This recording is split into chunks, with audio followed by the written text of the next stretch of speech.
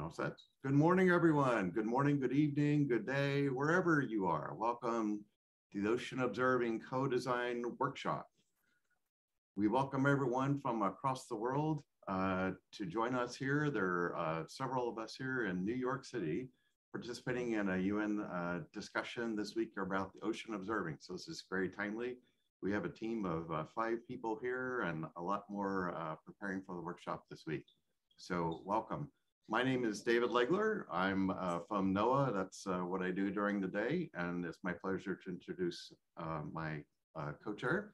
I'm Sabrina Spaj. I'm working in France in IPSL, and I'm OPC co-chair. And welcome to today. And we have all the ocean program here around, between here and across the world.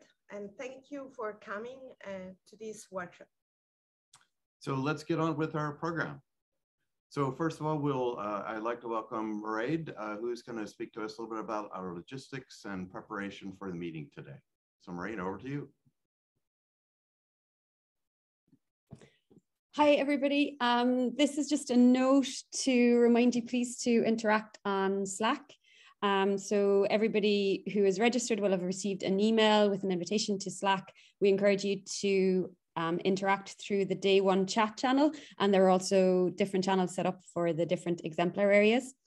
If you haven't linked in on chat yet or on Slack yet, we can send you a link to join, but we ask you to please keep the webinar chat for technical help only, and keep the co-design themed discussion mostly to Slack. And just another reminder that this session is being recorded. Thank you. Thank you, Mairead. So let's go on with the next slide, and we'll talk about our agenda for today. So we're first going to have some introductory talks to stimulate us and get us all acquainted with the Ocean Observing Co-Design program and its concepts. Then we're going to talk about looking past, looking at our lessons learned from some of our regional observing system efforts and some more recent co-design successes. Then we're going to take a short break, and then we're going to have a further discussion around what it means to around these exemplars, and talk more about stakeholder engagement and learning again from other best practices and examples. And so at the end of the day, we'll have a short discussion, and we'll be using the Slack channel a lot during that last session, as it's intended to be a discussion to hear your views and to get your input as part of our proceedings for today. So with that, let's get started. It's my pleasure to introduce Martin Visbeck, who's going to be our first presenter here, and he's going to speak to us a bit about the motivation for Ocean Observing Co-Design. And so Martin, thank you for joining. Over to you. Well, thank you, David. Dear colleagues around the world, thank you very much for giving me the opportunity to introduce to you a little bit my view on today's workshop and how that is set itself or located within the global process. Clearly, colleagues, we are in what I call the decade of the ocean. This decade is exciting on the one hand, because just last year we launched the UN Decade of Ocean Science for Sustainable Development. That already speaks to the main points. That is, how can ocean sciences be transformed, contribute to sustainable development in generic terms, and in particular the ocean dimensions of that. It's a very exciting agenda around the world, because the multilateral processes, that is the policy negotiations around the planet, are picking up the importance of the ocean. I'll mention the IPCC, the panel on climate, IPBES, the panel on biodiversity, but also the World Ocean Assessment all show that indeed the ocean is important today, as we all know, you are the expert, but also looking forward for the generations to come.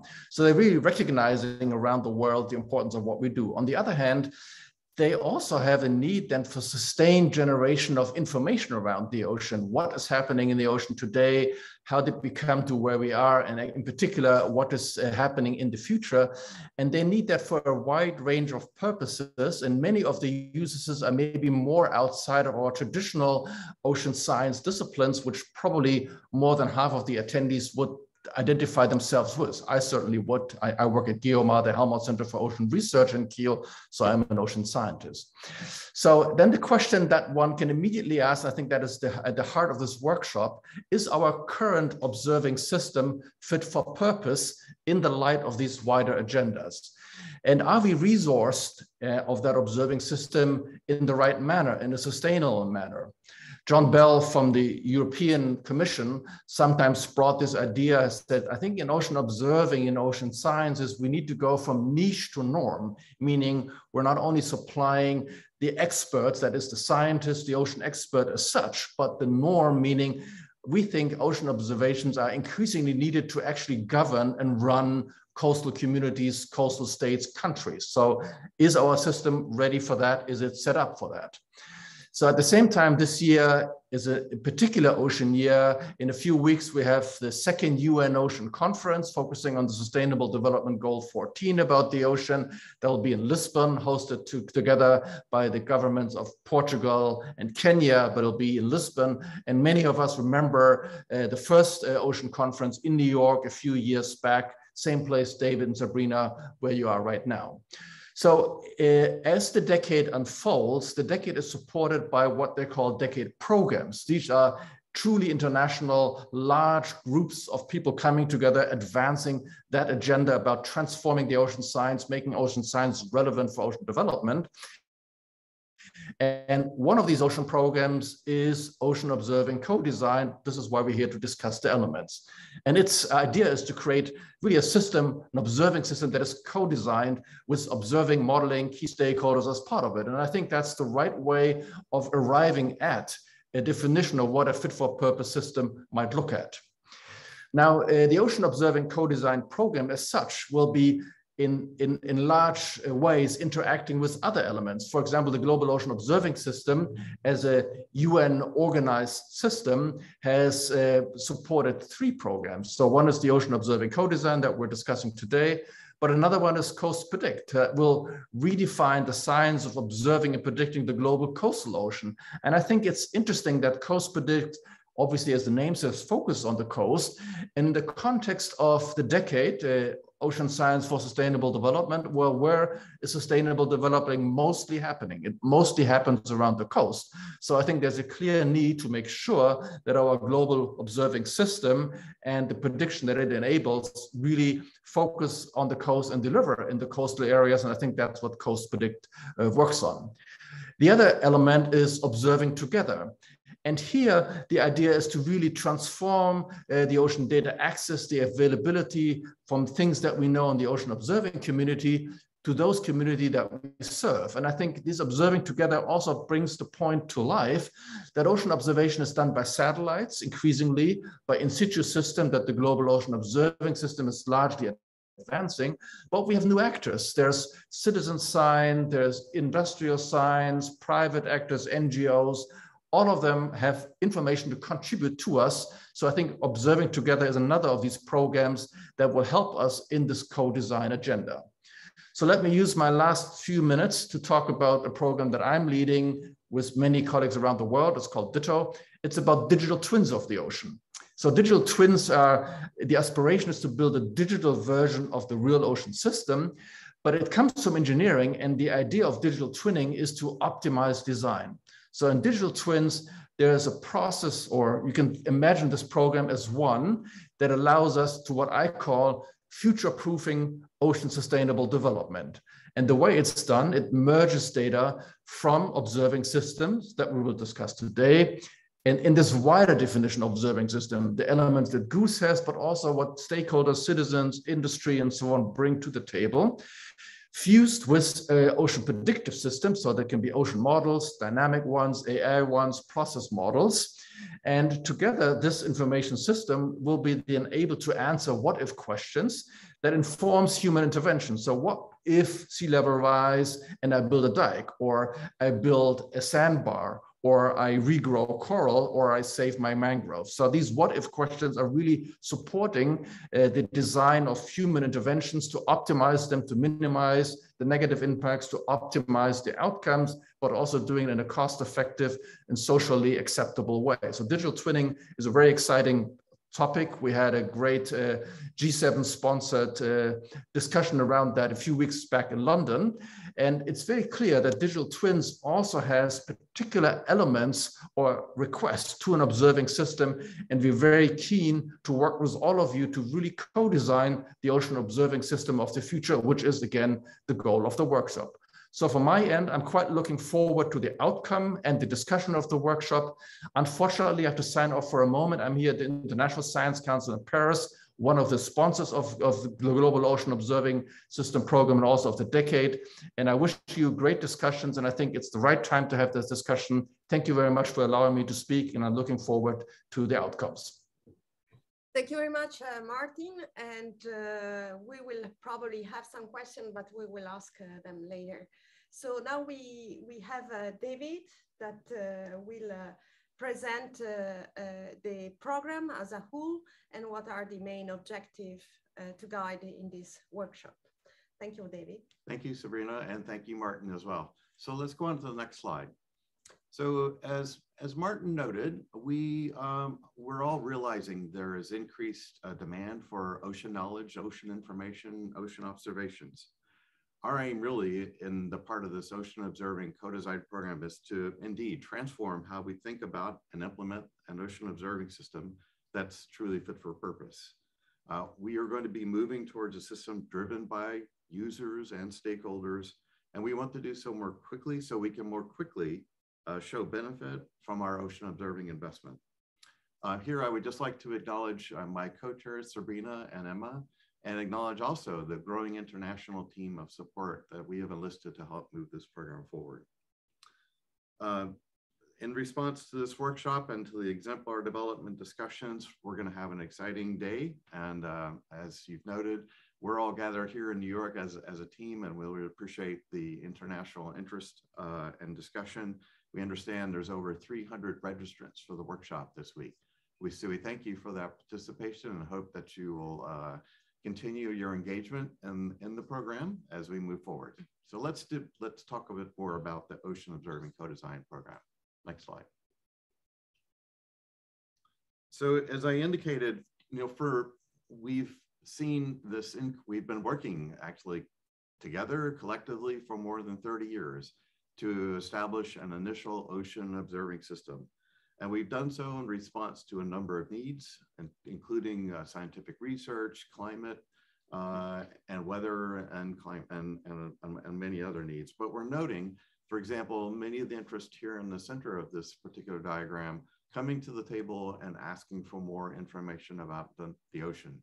They're demanding this information because they're having to make decisions on policy. They're having to make decisions for life, for health of the ocean, and a lot of other needs. And it's our duty and part of the objectives of this Ocean Observing Co-Design is to be responsive to those needs. The Ocean Observing Co-Design program is going to help new communities to form, to encourage new relationships amongst observationists, modelers, data scientists, users, researchers, and as Martin noted, private sector, private interest, indigenous and local communities, even early career scientists and others who can contribute towards the next version of the ocean observing system. Next slide. So in a sense, Ocean Observing Co-Design is going to be developing a more user-focused co-design process to create the next version of the ocean observing system that'll be more integrated and more responsive to all of the stakeholder needs for that ocean knowledge. The statement sums up really the ambition of our program. And by 2030, we will have processes and tools that will be modular, globally applicable to more rapidly and globally and effectively develop and evaluate our ocean observing system to inform our investment sponsors and communities who need this ocean information. Next slide. So let's just recap our objectives for this particular program. Indeed, we are looking to provide our national government funders the information needed to target their investment globally, regionally, and locally for new ocean observing capabilities. Secondly, we're looking to make this ocean observing and information more accessible and impactful. And Martin alluded to the range of tools that we envision that will be developed. So our third objective here is developing those diagnostics tools, the capabilities to better assess the fitness for purpose, to evolve the requirements and those use-inspired needs. And so we envision through this co-design program that we will indeed be able to more quickly evaluate our successes, demonstrate the value, and develop this international capacity.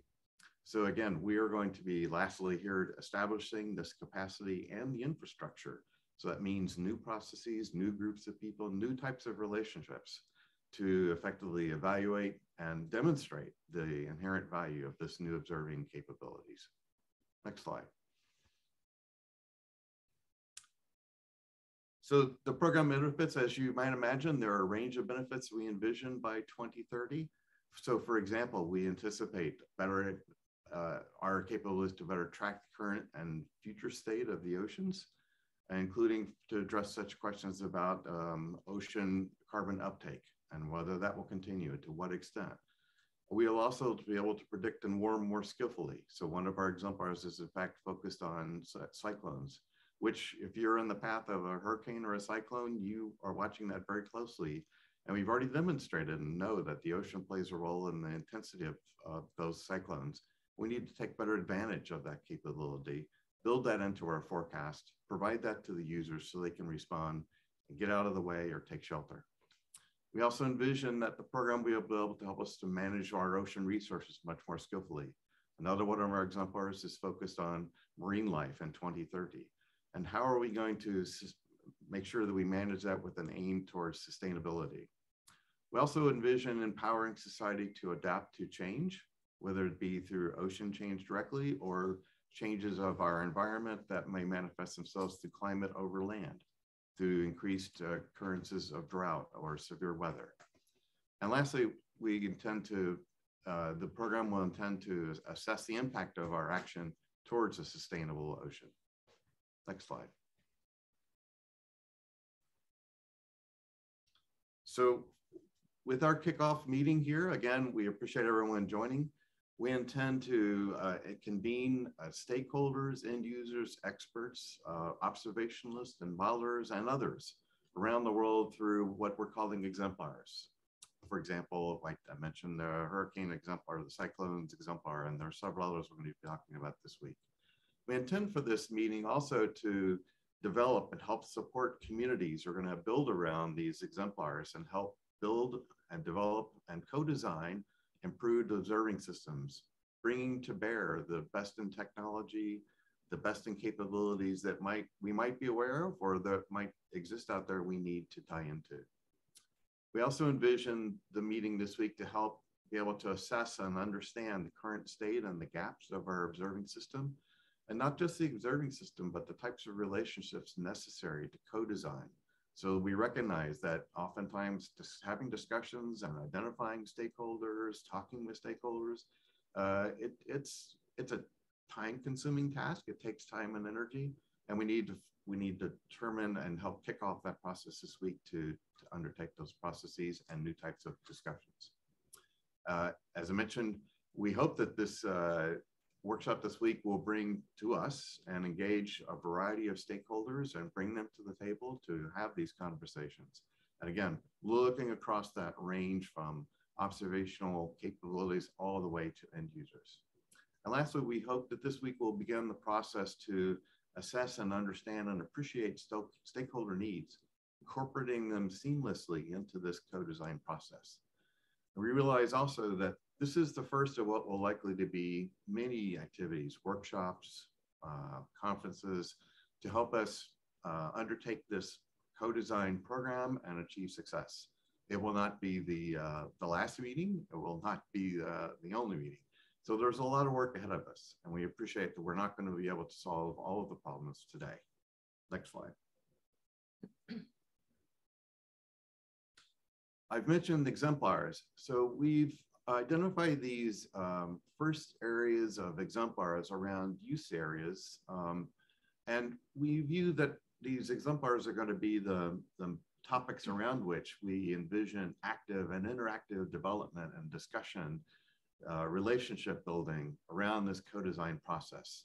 We envision that these exemplars will give a voice and visibility to community needs. So from stakeholders and those from the observationalists, the modeling, the data experts, the data analysts, all of those in that sort of connection between observing and use to build that community to, again, foster a co-design activity. We've identified a first set of exemplars with an eye towards these particular topics because we felt that they were well suited. There were demands for the type of information around these topics that are very topical, and Martin mentioned some of the origins of some of these exemplars. And we know that there are communities waiting and wanting information about these topics. And we hope that will foster, these discussions will foster those connections between the observationalists who are interested in observing for a purpose and the end users who want to use that knowledge. The focus of these exemplars are going to help, again, bring a voice and visibility. And we're listing here these exemplars. There are only 6. They're the first 6. There are likely to be many more in the future.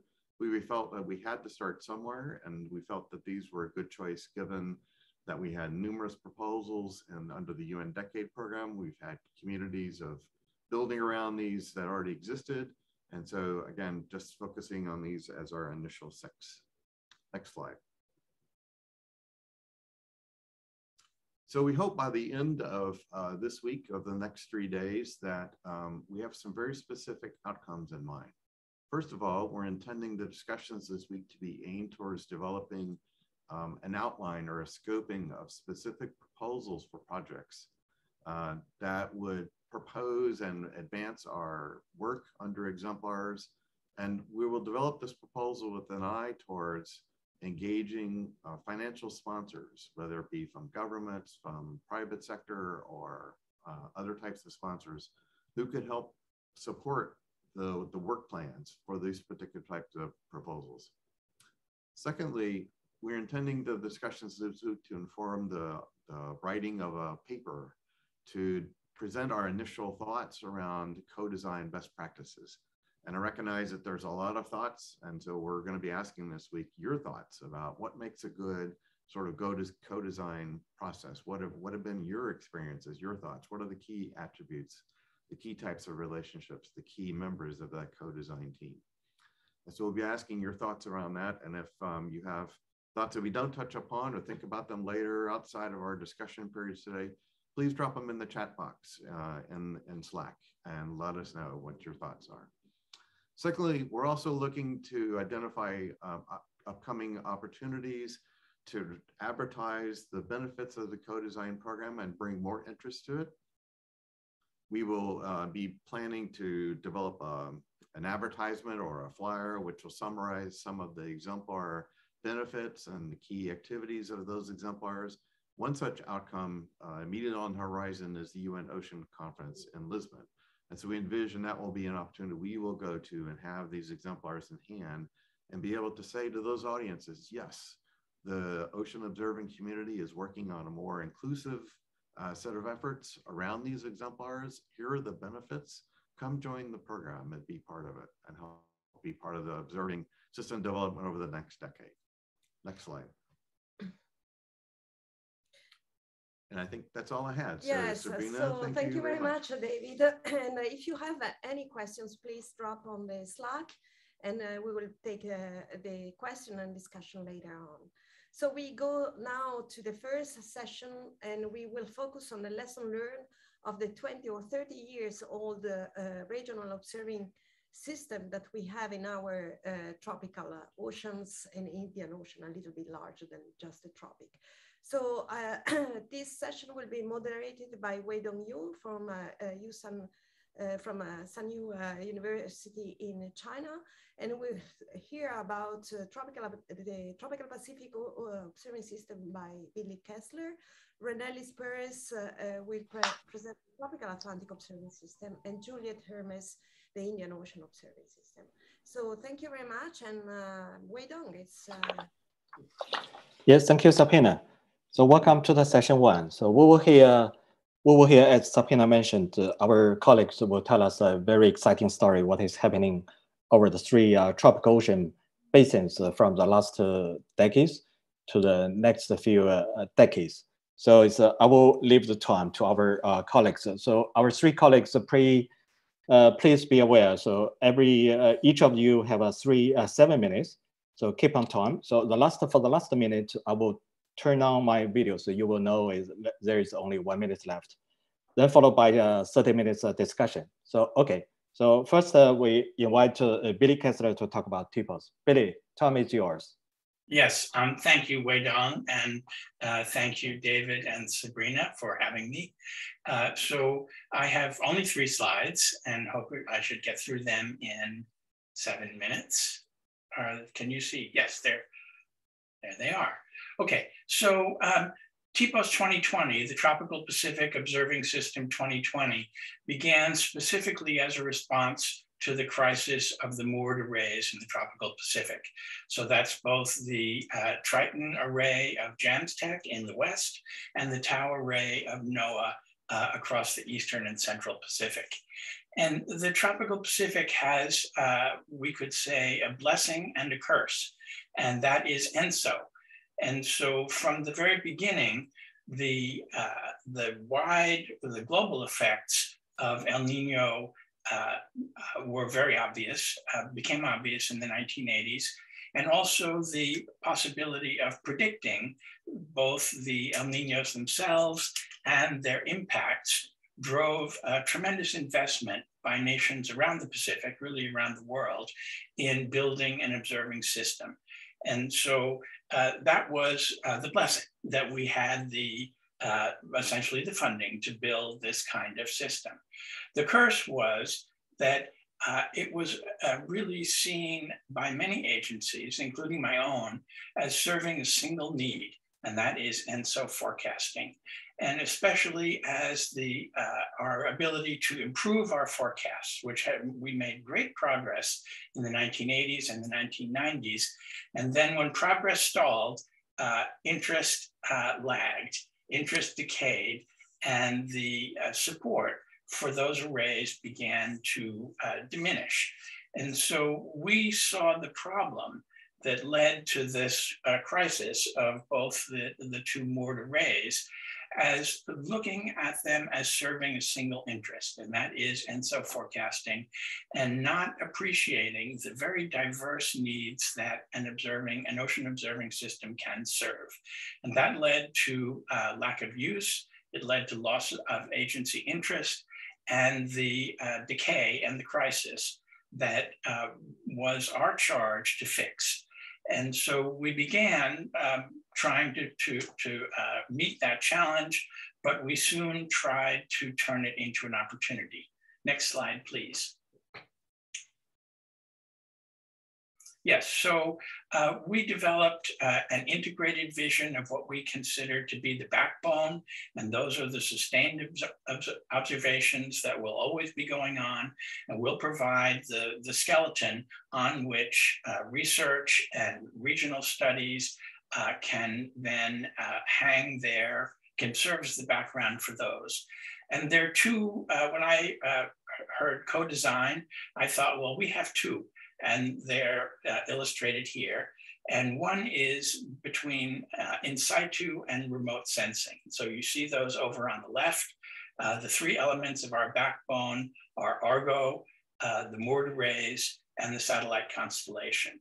And whereas researchers like me will have our favorite instrument that we know very deeply, and we write papers about them, in fact, it takes this whole constellation of both in situ and remote sensing to adequately observe the ocean and the climate.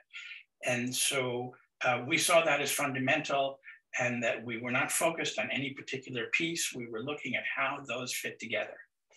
And the other that we saw in this picture is the role of models and the data assimilation systems.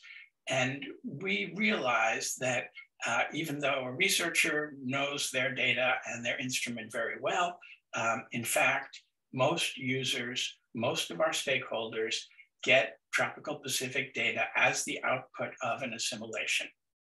Did we lose that slide? And anyway, I'll just talk. So while I use data that comes raw from an instrument, most people don't. Most of our users and the drivers of the funding for this system use the output of an assimilation, which has two advantages. One is that the very diverse data sources that have disparate sampling characteristics that are difficult to fit together, that the way we saw the way to do that was through an assimilation that was able to take this diverse sampling and turn it into a useful product. So we saw the connection to the models as fundamental, that development of the models was as important as the development of any of these particular instruments, and that the models also allow us to essentially interpolate, that we will never observe everything.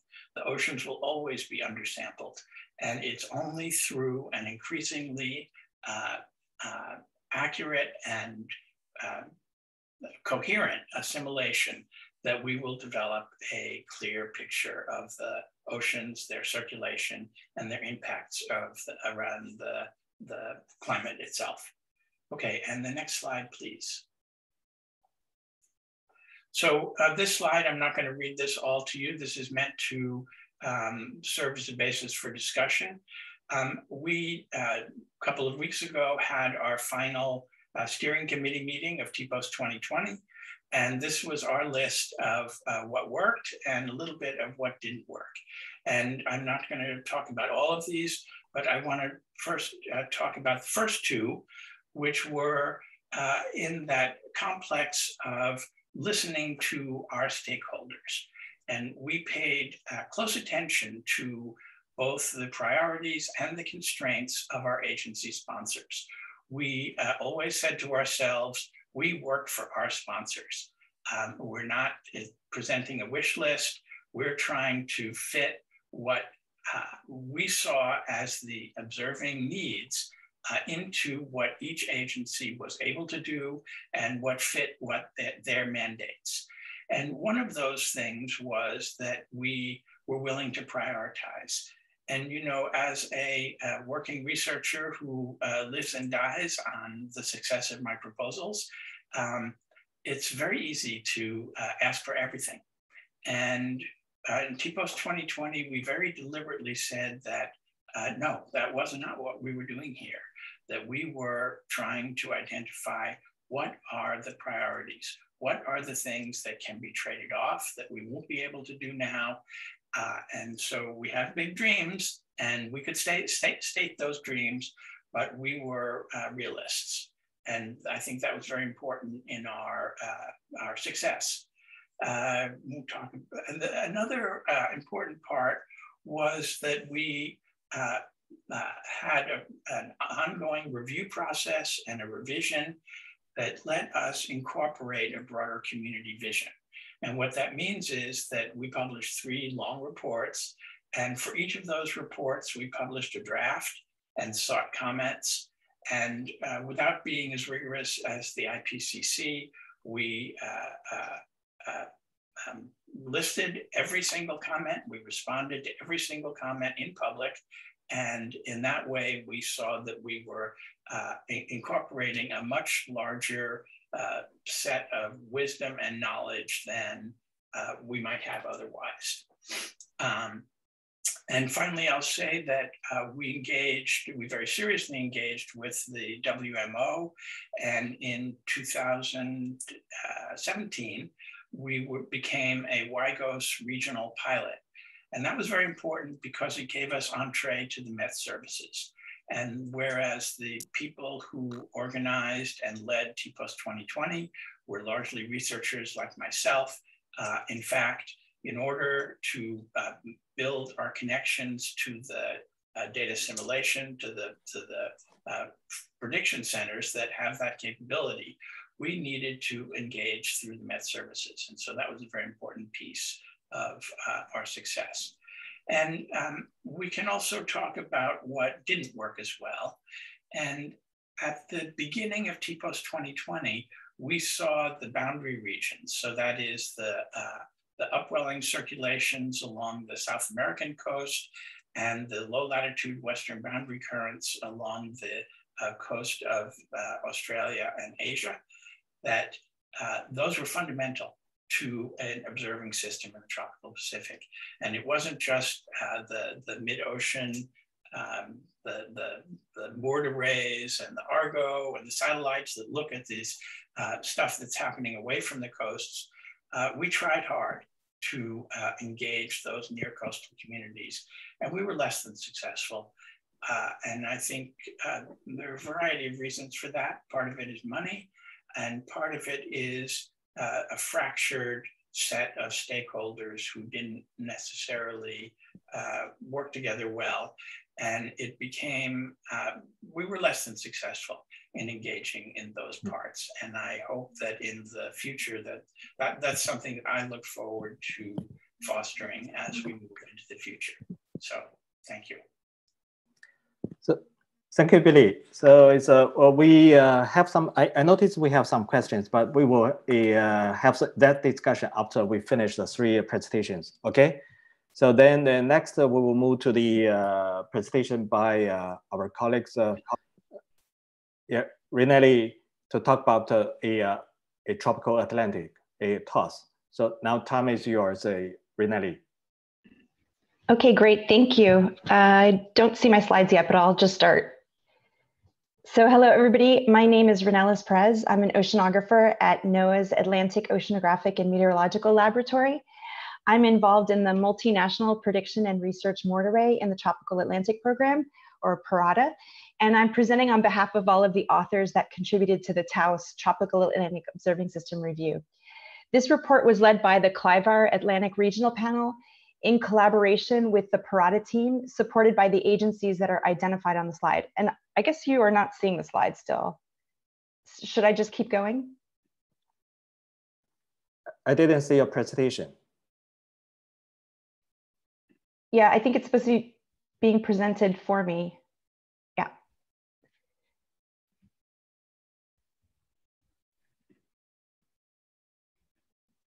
All right, I'll just keep going. Thank you. So the Tropical Atlantic Observing System was last reviewed in 2006 by CLIVAR and GOOS, WCRP through the OOPC, Ocean Observations Panel for Climate. And back then, the primary focus was on the PARADA backbone array. Next slide, please. And since then, PARADA has evolved to include more sensors and sites. The Tropical Atlantic Observing System has grown with the inclusion of the Atlantic Meridional Overturning Circulation Arrays in the Tropical Atlantic, the expansion of the Argo and Drifter programs with increasing deployments in the Tropical Atlantic.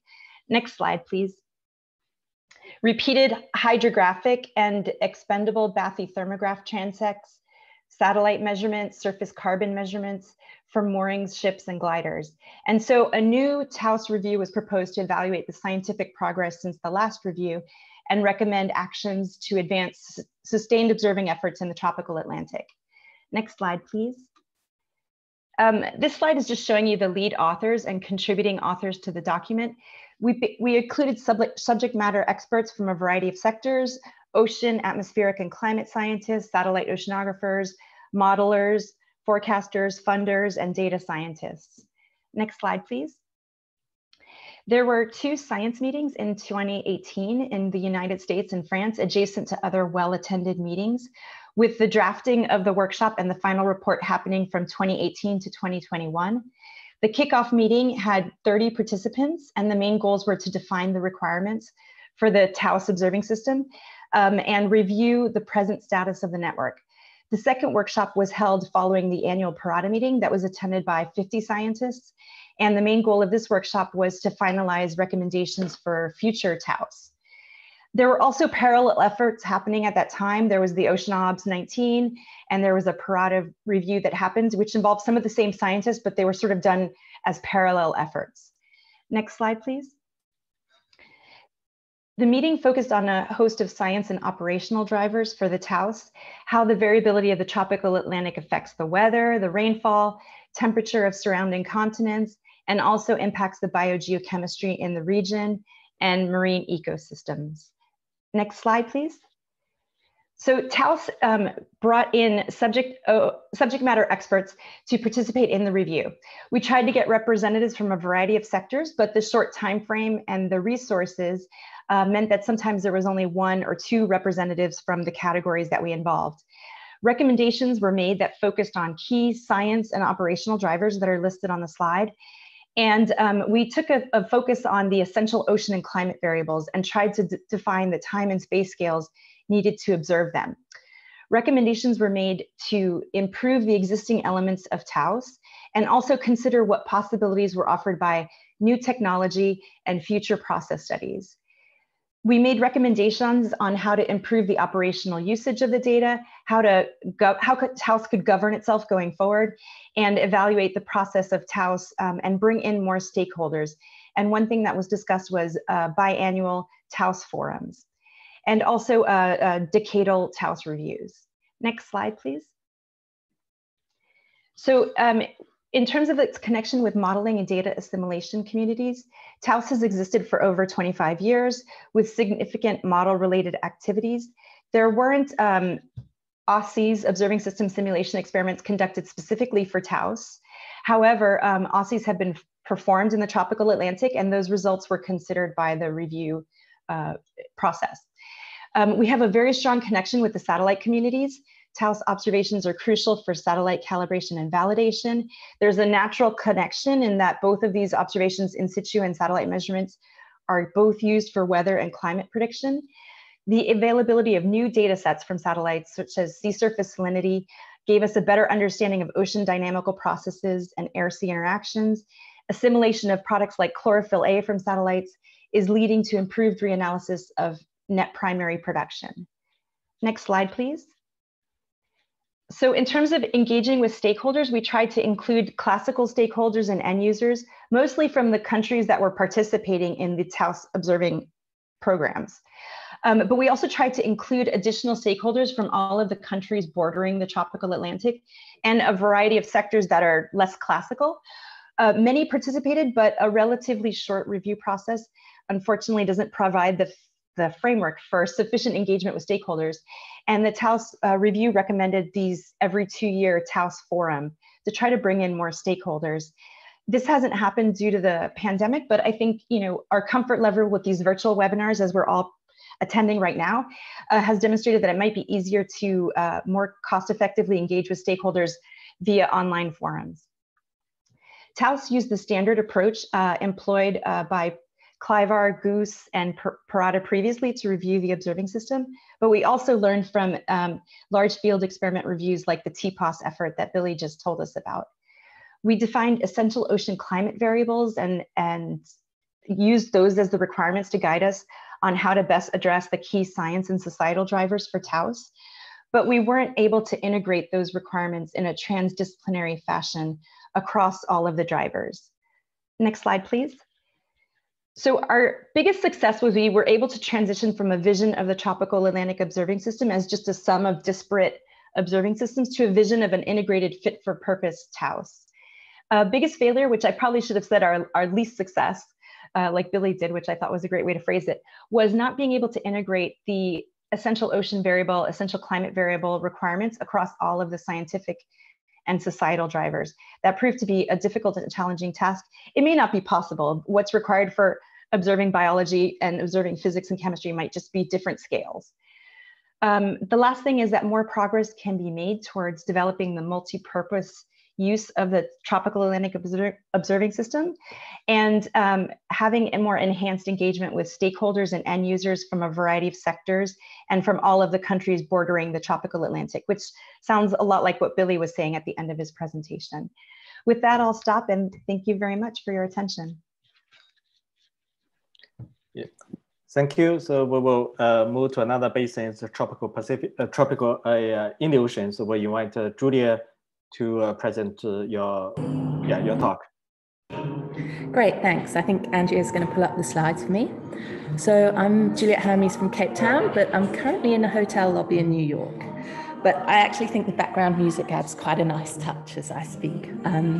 So I run the offshore observing program for the South African Environmental Observation Network, and I'm the co-chair of the Clive Indian Ocean Regional Panel.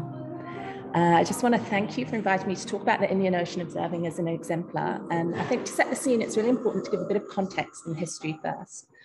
So I'll just keep going while Andrea pulls up the slides. So the Indian Ocean Basin is surrounded by 22 countries, which contain almost 1/3 of the global population.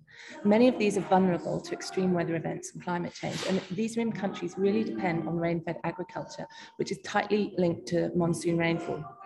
So it's been really imperative from the onset of planning sustained observations in the Indian Ocean that these countries are part of the discussions and that their needs are taken into account. So based on these scientific and societal needs, an implementation plan for INDUCE was put together by the WCRP CLIVAR and the GOOS Indian Ocean Panel in 2006.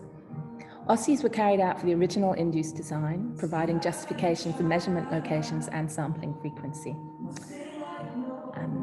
Hopefully my slides will come up. Oh, there we go. So a few years later, it was clear the need was necessary, the need for the necessary resources to sustain INDUCE. But additional needs were also there to improve coordination across platforms and regional and basin scale programs, and to improve data and product distribution, and to enhance capacity in Indian Ocean rim countries.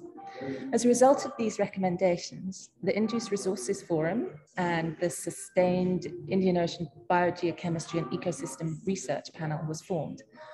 The IRF consists of national representatives from those countries funding INDUCE to assess performance and facilitate and coordinate the provision of the resources, and to promote contributions from institutions in the participating countries.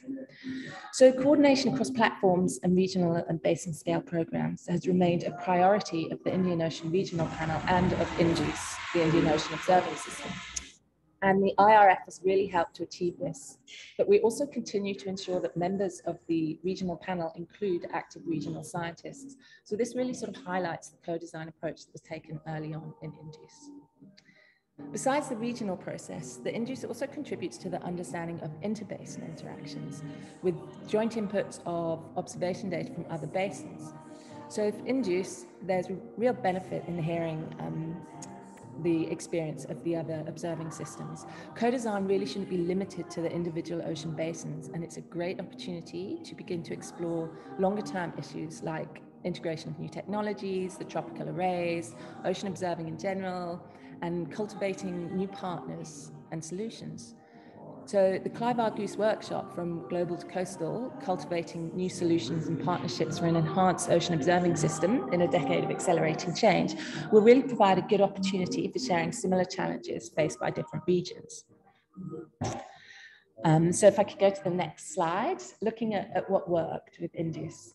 Since the original INDUCE, the societal and scientific priorities and measurement technologies have evolved, and many practicalities of implementation have been learned to ensure INDUCE remains responsive. I don't know if the slide hasn't moved for me, but never mind. So to this end, a review was initiated in 2017 by the regional panel with the close cooperation of many partners and finalized at the end of 2019. Ultimately, the INDUCE review is in itself the best example of co-design. And the slide that you should be seeing, oh, there it is, just shows some of the TOCs of the review. During the review, the capacities of each observing array, including satellite observations in addressing the scientific and operational drivers, were waved in, along with the practicality. An extensive and responsive community review process was held. Experts were called in for cross-platform discussions along with stakeholders over a number of workshops to work through divergent views. And this helped in preparing essential variables and also identifying the platforms that would monitor these EVs efficiently. And then following this, a list of tiered priority recommendations were made. I'm not going to go into those, but this slide also shows at the bottom there the numbers of INDUCE too. So you can see how many emails were sent, and just the kind of real approach to open stakeholder engagement that there was. INDUCE provides a framework to facilitate, support, and enhance not just one or two regional programs, but several nations and agencies coming together, and that's really been supported by the IRF. And to this effect, there were 6 key regional process efforts which should be sustained in the recommendations highlighted as part of the review. So if we go to slide 3 to look at the end users, when it comes to end users, it's really the severe fragmentation of data supplied by INDUCE and many other sources that's a major challenge. So in particular for economic decision makers and those involved in the planning, the monitoring and reporting of the wider efforts to achieve sustainable development in the Indian Ocean region in line with these national priorities and the international commitments. So one of the major successes arising from INDUCE has been the NOAA-MOAS agreement and the launch of the Joint Oceanographic Data Portal. So that's really been providing, opening up the access to the Indian Omni mooring data. And the next step really is to open up the data from moorings in the EEZs of the countries. And this has been really highlighted in the INDUCE review. Opportunities also exist to leverage the capability of global data analysis and communication initiatives for the benefit of ocean observation, specifically tailored to meeting societal needs in the Indian Ocean region. And there's really a strong need that Indian Ocean rim countries have access to the data produced through INDUCE, as well as understanding its applications. And the NOAA-MOAS agreement is a great first step towards this. So the next and final slide, just to look at the successes and challenges. So one of the successes of INDUCE and a real key co-design component has been the involvement of the Indian Ocean rim countries. And having people in the same room really makes a difference and helps to break communication barriers. The INDUCE review really made contacts and brought in many new people, and it just wouldn't have worked as well on an online platform. We really needed to create that community. The commitment to ensuring under-resourced countries are part of the Indian Ocean Regional Panel and supporting their involvement, as well as early career scientists forming ambassadors for INDUCE, helps to ensure the success and sustainability of INDUCE. And a great example arising from this approach, in the top left-hand corner, you can see the advert for it, is the Clyde-Barpogo Western Indian Ocean Regional Training Workshop on observing the coastal and marginal seas in the Western Indian Ocean. And that's happening this week and is led by the IORP early career member, Dr. Bernardino Maua Lenny from Mozambique. So we're really looking forward to seeing what comes out of that workshop. And then just quickly looking at the challenges, many faced by sustained observing systems over the Indian Ocean are common to all basin-wide observing systems. However, the Indian Ocean has its own unique challenges due to the physics of the basin, as well as the problems within the Indian Ocean countries that really rely heavily on coastal regions for food security. As we've seen with COVID, doesn't matter how well you plan for something, what really counts is how you're able to respond to unplanned issues. And we need to think how to take that into account with the co-design approach. So just finishing up, really to highlight that observations in the Indian Ocean are at a critical level and activity is on the decrease. And you can see here the Argo array, how much it's diminished, and also the Rama array is now functioning at about 10% of activity. Continuing to strengthen regional and international partnerships is really essential to sustainably redeploy the observing platforms. In addition, special focus needs to be placed on access to EEZs for observing system components and on capacity, resource and coordination development of rim countries. Ultimately, a key factor affecting investment in scientific research and the success of co-design, and where we really feel that GOOS is in a unique position to be able to support, is the level of appreciation by national governments and stakeholders of the importance of the marine sector to the country's economy and to the resources. Thank you. So thank you, Julia. It's a very nice talk and also a very nice music. I think after these 3 presentations, we already collected some questions in a Slack. So I found that some questions are very common, not only for 1 presentation, but for the 3 presentations. So I would like to raise the questions to Billy's. Billy, after your presentation, you say there are mainly 3 concerns or questions in a box. So the first one they are asking is how many institutions or countries are using the TPOS data? So this is relevant to the end user. So it's Billy, can you answer a little bit? No, I don't have a good answer for that. And the reason is that I guess I see that for most users, the best way to get TPOS data is as the output of a credible assimilation and not as the particular data that, for example, I run my own research, a glider network in the Solomon Sea. And that data is used by the Solomon Islands and by Papua New Guinea and by Australia and by researchers who, the data is easily available. But the main contribution of those kind of individual or small efforts, or even the larger efforts, is as they feed into and help guide and correct an assimilated product. I mean, we have so many different kinds of instruments out there. And even if you just consider the constellation of satellites and moorings and Argo, very few users who are not researchers are going to try to put that information together on their own. And so I really see the development of models and the development of the assimilation systems as the key way that we as ocean observers contribute data. Okay, thanks, Billy. I believe this question is somewhat related to what we are approaching within a UN decade, that is accessible ocean. So it's TPOS and other observing system are producing is a new data stream and more accessible to all the users.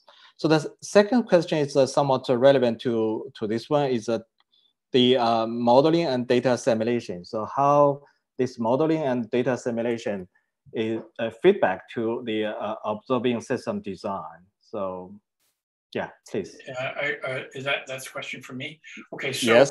We are now initiating an experiment, and this involves the NOAA and ECMWF and JMA, and possibly others will be joining. We're still at the beginning, where we're doing an experiment with tau, where we have the tau array as it is now, and then we have the enhanced tau that NOAA is in the process of implementing. And those will be run for 3 years in parallel, both systems.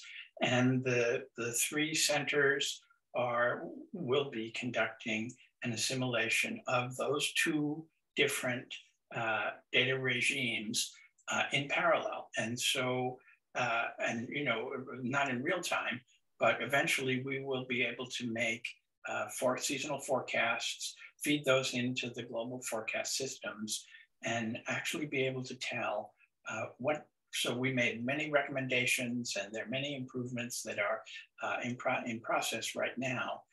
We will be able to tell in 3 to 4 years' time how much difference did those actually make and where. Okay, so in fact, I noticed this question is also emphasized, mentioned in the Rinelli's presentation talking about TOS. You emphasize you have a very close, strong connection with the modeling and data assimilation community. So Rinelli, would you like to say something? Yeah, thank you. I think it's important. What I really liked hearing in David Legler's presentation is the interest in building infrastructure to do these types of experiments, because one thing that we learned during the TAUS, and Sabrina can chime in if she would like, is that the modeling community and the data assimilation community doesn't have the bandwidth to do this for every observing system. What Billy mentioned, maybe they have the bandwidth to do it for TPOS and Argo, a few of them, but it takes a lot of energy and a lot of personnel and resources to do these operational level runs, withholding one type of observing system and seeing what the impact is. So I think that it's heartening to hear that there's going to be attention given to making resources available for that. And then the other thing that I will mention is part of the co-design of these observing systems, you have Argo, you have drifters in the tropics because we have cruises that are servicing the moorings and deploying them. And we have XBT transects that are happening and deploying them. So there's a bit of the reason the coverage is good for some of these observing systems that are, you know, floating around and collecting measurements is because the moored arrays are there constantly reseeding those regions with floats and drifters. Yes, thank you. So I believe with such kind of a connection between the observation community and the modeling community will be enhanced in the future as long we are approaching to this direction. Yeah, I noticed that there is another interesting question in the box. It's, I think this is relevant to three of you. They are asking, is there any plan or some ideas for the co-design across three tropical basins?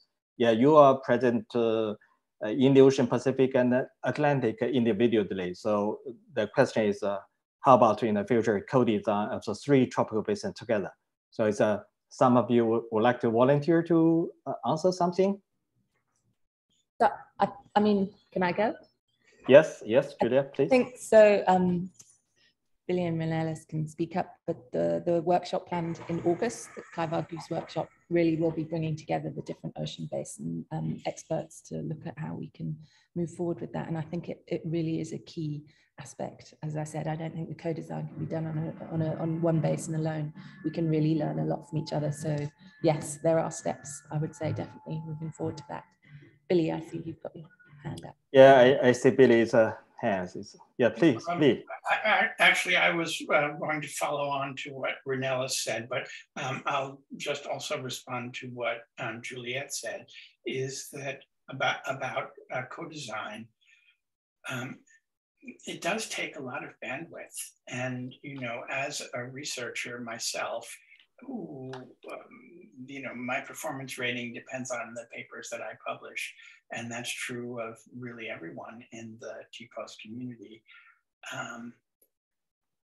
Well, there's a resistance to additional asks about designing that. So I'll just say that. But in response to Renellis, who was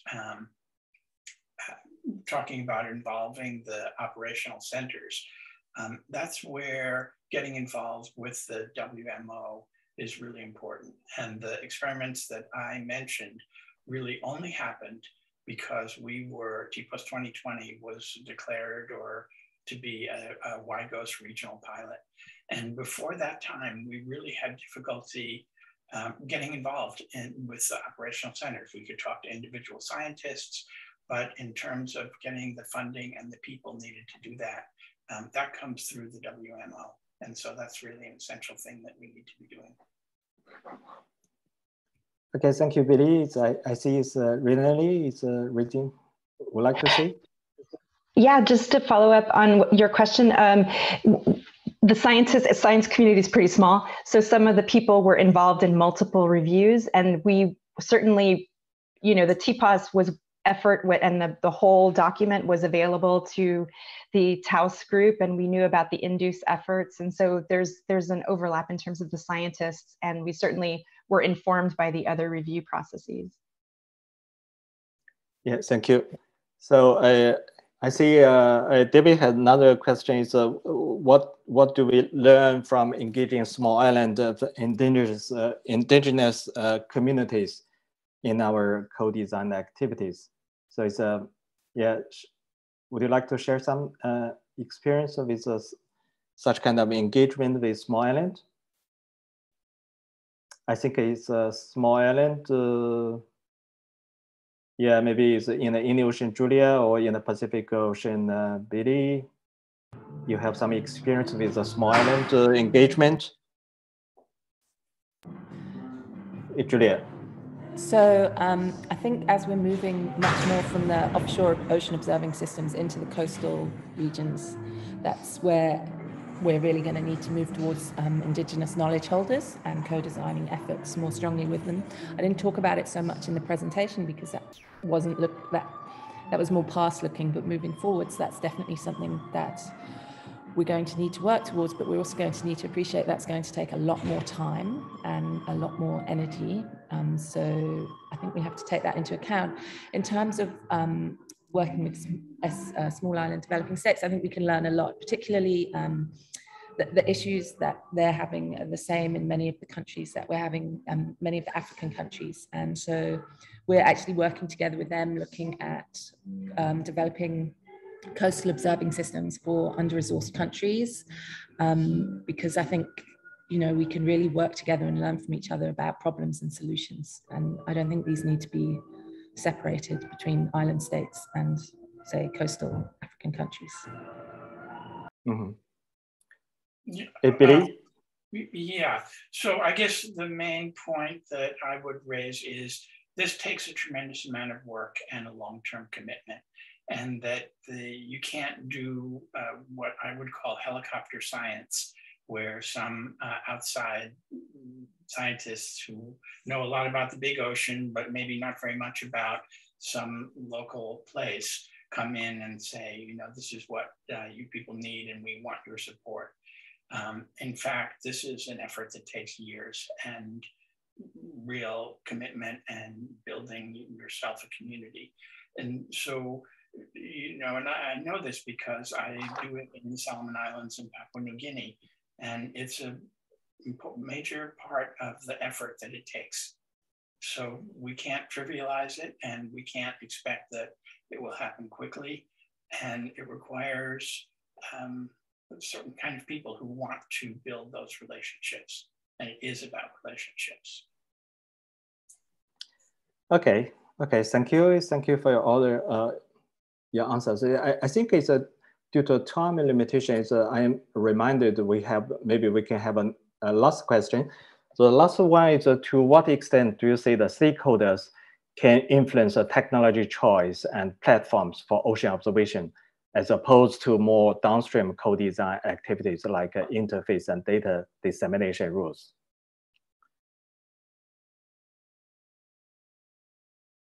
Yeah, that means whether the stakeholders have any influence on the platform. So, I mean, for me, oh, no, Renelis, you go, you've got your hand up. I was just going to refer back to what Billy was saying about, you know, when you're working, for example, with under-resourced countries, you can't just go in there and do your ocean observing based on what you want to do as a scientist. And they're some of the key stakeholders that we're working with. So you really need to begin by co-designing with them what they need. Do they need measurements of the coastal area? And if so, what measurements do they need? Maybe they don't need the essential variables we talk about. Maybe they have their own needs. And so that's something that we really need to take into account. And we can only do that by fully engaging. But as Billy said, that takes a lot of time and effort. Okay, thank you. So any comments from? Yeah, I'll just say I don't think I'm using stakeholders in the same way, but I guess if stakeholders is very broad and that means new scientists with new ideas, I think that all of these observing systems are platforms for which if you reach out to us and you want to add some sensor to do a pilot study on these existing platforms, I think the community is pretty open to that, whether it's a moored platform or some other platform. But that's using a different definition of stakeholders than I think the question was intended. Mm-hmm. Okay, thank you. So I think the meeting, the end is, could you remind us, do we still have some time for some more discussion, or we are running out of time? Maybe a last question, and I will take in 2 minutes again the line. Okay, so it's the last 2 minutes we can, yeah. So, and would you like to feed some questions? I could not catch all the questions in the box. Do we have some excellent question in the box?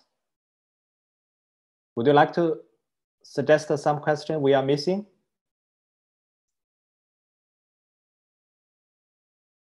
Oh yeah, the question is what about a co-design exemplar for the tropical ocean system and the program? So we already have some exemplars listed there. How about tropical ocean system and as a co-design exemplar. This is similar or relevant to the previous question on the three basin coordination. Yeah.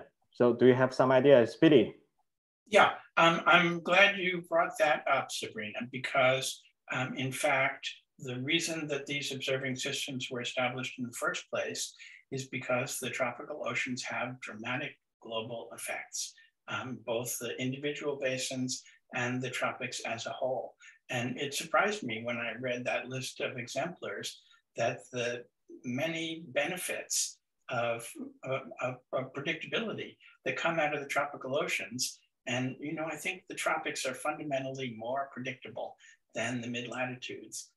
This is something we should be taking advantage of. Okay, okay. It has clear benefits really around the world, and we're set up to do it, and it seems relatively easier than a lot of those other exemplars in the list, in my opinion. Okay, great. So thank you for your comments. So I think we are using out the time. So I give back to our Kamina. So well, David and Sapina. Thank you very much, Wei Dong. Thank you very much, all of three of you, for really the interesting presentation and overview and the discussion. So we now go to another lesson learned for co-design examples that are perhaps less old in terms of installment, but they are also very important for us. So this session is moderated by Anthony Ria from WMO, and we will have presentation from Joellen Russell on the Southern Ocean Carbon and Climate Observation and Modeling Project, Yosuke Fuji on Ocean Predict Observing System Evaluation Task Team, Eric Anderson on WMO, and Samantha Burgess from the Copernicus Climate Change Services, alias C3S. So Anthony, are you there? Yes, Sabrina, I'm here. How are you? Okay, thank you very much. So the voice is to you now. Great, thanks, thanks Sabrina, and thanks David. And it's my great pleasure to be here to facilitate this session on some examples of co-design. We'll see some examples from the ocean community, from the climate community, and from the weather community, from WMO. I just want to make one last plea. If Joellen Russell is available and connected, please make yourself known to Mairead O'Donovan or other members of the Secretariat. But I think we will have to make a slight adjustment to the program, and I'll ask Yosuke Fuji to go first, please. And this is a presentation on the Ocean Predict Observing System Evaluation Task Team. I will follow the great lead of Wei Dong in saying that we've got 6 minutes this time for these presentations. I will do the same after 5 minutes. I'll turn my camera on. At 6 minutes, I'll become a little more insistent. So could we go to Yosuke, please, if you're ready? Thank you very much. Okay. So I'm Yosuke Fuji. Just a minute. I'm Yosuke Fuji from GMA MRI, and I'm co-chairing the Ocean Predict Observing System Evaluation Task Team. And I would like to say thank you to the host for giving me the opportunity to make this presentation. Here, I will talk about the co-design experiences in the Ocean Predict community. So could you share the slide? And you know, Ocean Predict is the committee for, next page, please. Ocean Predict is a community for promoting the operational ocean prediction science, and I'm to increase the capacity of operational oceanography and to enhance ocean information value chain. Then Ocean Predict has observing system evaluation task team to provide consistent and scientifically justified requirements and feedbacks to observational agencies. And the OCBR-TT proposed an UN-dedicated project, SYNOVS, that is Synergistic Observing Network for Ocean Prediction. And it aims to identify optimal combination of different ocean observation platforms through observing system design and evaluation, and to develop a simulation method for better observation use. And next page, please. An example of the observing system evaluation is the real-time multi-system evaluation for TPOS 2020. After the Tau crisis in 2012 to 14, we started multi-system ocean reanalysis intercomparison. This figure shows a comparison of multi-system ensemble spread and number of observations. The number becomes small when spread becomes large. Thus, multi-system ensemble spread can be an indicator of how well the ocean field is constrained. Here, the serious request from TPOS 2020 and collaboration of operational centers such as GMA and ECMWF were the keys of implementing this activity successfully. Next page, please. An EU country also conduct an OSSE collaboration named ATLANT-OS. They use a common nature run and assimilate common synthetic observations in the multi-system OSSE, and this figure shows an example showing the impact of deep algal for constraining abyssal oceans. It should be noted that observational communities in the EU countries, as well as operational centers, contribute to ATLANT-OS. So the request of observational communities reflected in the configuration of OSETs. And next page, please. Ocean Predict members have also conducted several studies to evaluate the impact of satellite altimetry observations in ocean prediction. This slide introduces a result in Mercator Ocean. And considering a constellation of 3 nadir and SWOT, ocean analysis errors on sea surface height is reduced by 30% with respect to a 3 nadir constellation. And their results provide valuable information to continue existing satellite missions and to promote new satellite missions. Next page, please. And we are also currently conducting OSSE collaboration for algal salinity drifts. Abrupt salinity drift is a serious ongoing problem in the algal community. Under the collaboration with the algal community, we are currently conducting OSE collaboration to evaluate the impact of ASD. And ASD is likely to induce a positive trend of the global salinity content. And it is confirmed in several systems. And we also confirmed that a quality check procedures by the Algal Global Center is effective. And here, it is important to use multi-system to get robust and reliable results. Here, I put some remarks. I hope recent improvement of ocean prediction systems makes it possible to perform fair and reliable evaluation and design of the ocean observing network. However, multi-system approach is indispensable in order to mitigate the influence of system dependency. It requires good coordination and huge computer and human resources. So close collaboration between observational and modeling communities are also important to conduct relevant evaluation and design by properly considering characteristics of observation data. And operational output of ocean prediction systems and its byproducts such as QC information and data misfits can be used by observational community. And further development of the system in order to reduce the systematic error and to assimilate observational data more effectively will contribute to increase the capacity of the observing system evaluation. Collaboration should be done also in this direction. Then another change is to extend the activity to global countries.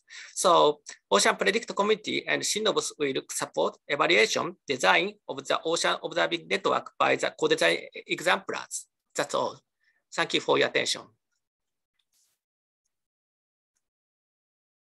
Thank you very much, Yosuke. I think some great examples there of the way that we can use science and the rigor of the physics of the models to inform our understanding of the impacts of different observing systems. So I think it's a great framing presentation, and I think it will link very nicely into the next presentation we have, which is from Eric Anderson, who's representing the WMO expert team on observing system design and utilization within the Infrastructure Commission. Eric's going to talk about the rolling review requirements process, and I'll hand directly over to you, Eric. It's the same deal, 6 minutes, and I'll let you know when we're getting near the end. Thank you. Thank you, Anthony, and thanks for having me in this workshop. And I'm very pleased to be here to have the opportunity to present our rolling requirements review process that we run for WMO. The talk, I think, what you will see in a moment, that one of the key ingredients to this process is knowledge from observing system simulation experiments or observation impact experiments, as we heard about in the previous talk. The other key ingredient is simply knowledge about what the observation requirements are for the various activities that WMO runs as its own program or supports, whether it's in weather, water, or climate. So when we're talking about the scope of my talk and the scope of the activity here, it's observations that are needed to support WMO activities and across all Earth system domains.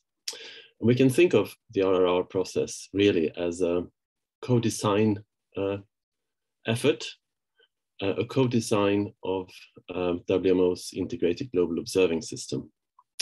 It's important as well to realize that the process, the setting out of the process and the drawing out of general recommendations, that's a top-down effort to establish the process, to run it, to document it, to make it known. But the information that goes into it is not top-down. That comes from the communities that are involved in forecasting, monitoring, and maintenance of observation networks in all system domains, including the ocean. Right, that was a long time on the first slide. I should mention the people I've been working with. This work takes place within the joint expert team of the Earth observing system design and evolution that I'm chairing with Se-Young Park from Korea. Our primary ocean expert in this team is Marie-Laure Grégoire from Liège in Belgium. At the WMO Secretariat, it's Etienne Charpentier, Alexander Scheidt, and also specifically on the work that I'm presenting here is Rosemary Monroe from UMETSAT, and Jochen Dibben as a consultant working with WMO. So next slide, please. This is what I've just said, except that it's also clarifying more precisely what the purpose is of the work we're doing. To summarize the gaps identified in the current observing networks, to draw out priorities for action. And we're focused on the 5-year period indicated here, 23 to 27, and to state the principles that should be considered for the design, often at national level, of the implementation plans for WIGOS. So that's the co-design principle. The scope is both in situ and space-based, and it reflects the consensus view based on the information we gathered through the requirement gathering process. And all of this has recently been written down in what we call a high-level guidance document. It's aimed at WMO members. Anyone who's interested in learning about this co-design effort can access this document. It's going to be presented and hopefully approved by INFCOM in the autumn. Next slide, please. How is the ocean reflected in this document? I said that GOOS includes all aspects of the Earth system, and obviously ocean is a key part. And yes, we have worked closely with the ocean community. We have had very good engagement from experts. We have an entire section on observation gaps and statements on that effect in the paper. We have gathered information, observation impact study results, as indicated here. We have what's called a statement of guidance on observation applications. It's a few years old, but we have used it, and we are taking steps on having that updated. Next, please. The RRR it consists in a database where we store the requirements as tables, essentially a spreadsheet of tables. We include in here, we supplement that, or we contrast that with knowledge of observation impact gathered at WMO workshops that we run every 4 years. And from that, we have experts analyze these data and provide statements of guidance, which are essentially gap analysis for each activity area included in the process. Next, please. We've recently gone through a process of updating the RRR itself. And you'll be pleased, I hope, to notice that we're putting a lot of effort on including equally all the Earth system application categories as we can. Space, weather, atmosphere, ocean, hydrosphere, terrestrial, and cryosphere. We're putting a lot of effort, or increasing effort, on documenting the requirements of observations in the physical interfaces, such as the interface between ocean and atmosphere. We're seeking also to embed in the process collaboration between the application areas to capture what's been discussed already in this workshop, that observations can be used for several purposes or can help satisfy observation needs across several activities. That's important to capture. So the ocean community will be in the driving seat for this when it comes to the marine application part, and potentially can define additional sub-applications to provide observation requirements for as required now and in the future. For example, the focus on coastal may need to be captured here in the near future. Next, please. I'll have to ask you to hurry up, Eric. Yeah, I'm nearly there. So the next big piece of work that we're doing is to work on the global basic observing network, where we are looking at expanding that from the current framework, which basically deals with the requirements for weather forecasting and for climate monitoring. And here, marine observations, in particular over the high seas, will be included. We can now skip 2 slides.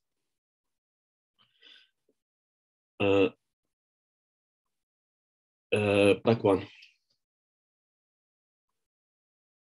And we are engaging, we had already very good engagement with GOOS, where, as you can see at the bottom here, John Turton, David Egler, and Emma Heslop have gathered input from the Observation Coordination Group on how they would like to see an expansion of GBON for ocean observations. Final slide, please. Yes, so when it comes to our work and our reason for engaging with the ocean community is very strong. Firstly, and most urgently, for the GBON expansion that we're working on this autumn. Generally long-term for the extension of RRR, the role and requirements review for marine applications, and coordination of observation evaluation activities, such as Ocean Predict and other efforts to evaluate the impact of ocean observations on ocean monitoring and forecasting applications themselves, and on their impact on climate monitoring and NWP, for example. So thank you. That concludes my presentation. Thank Over you. to you, Anthony. Yeah, thanks very much. Thanks very much, Eric. Nobody can see me. The host has disabled my video and must not have liked the look of me. So I will. Thanks for that presentation, Eric, and I'm sure that will lead to some very interesting questions. And we have already some good questions in the chat. Thanks. So our next presenter and the last presenter for this session is Samantha Burgess, who's speaking from the Copernicus Climate Change Service. So Samantha, it's over to you, and you have 6 minutes, and then I'll just note that we will have 30 minutes of question and answer leading up to the break. Thank you, Samantha. Go ahead. Great, thank you, Anthony. And Andrea, if you could jump directly to the second slide, that'd be fantastic. I think many of the concepts that I normally talk about when I introduce C3S are very familiar to this community. So the Copernicus Climate Change Service is one of the 6 Copernicus services that are funded by the EU, and we're, I guess, in the very lucky position that we're hosted by ECMWF. So we've been able to tap into not only the data assimilation community that ECMWF is intimately familiar with, but also the member states that make up the Council of ECMWF. Are also the majority of them are also member states for the European Commission, which means we, as a user-driven climate service, we directly respond to their user requirements. So if you can, yeah, that slide, perfect, thank you. So the climate data store, which is kind of the central nexus of the climate data that C3S provides, has only been operational since 2018. So in the short 4 years since it's been live, we have over 136,000 users and counting. And the data that's available, we give full traceability and transparency back to the source of that data. And we're using a range of different observations through different timescales for the climate system to attempt to make that data relevant to society, whether it's a decision maker, a business, or an individual citizen. Next slide, please. And then if we talk about some of the highlights that C3S has achieved in its few short years, we have this extraordinarily large user base, and this equates to approximately 500,000 requests every single day for data. So, and this is broken down into over 120 different data sets. A recent example was the IPCC, the 6th assessment report, where ERA5, our reanalysis product, was cited over 200 times.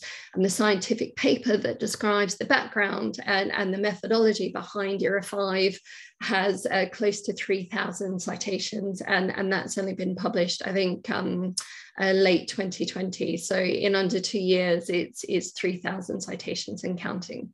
Next slide, please. So in terms of the data that we provide available, we're really attempting to be a one-stop shop of the type of climate data that you may need. So it's everything from observations to reanalysis in terms of the past, and then we go into climate predictions in the present, and of course climate projections, and the same climate projections that are used in the IPCC assessments as well.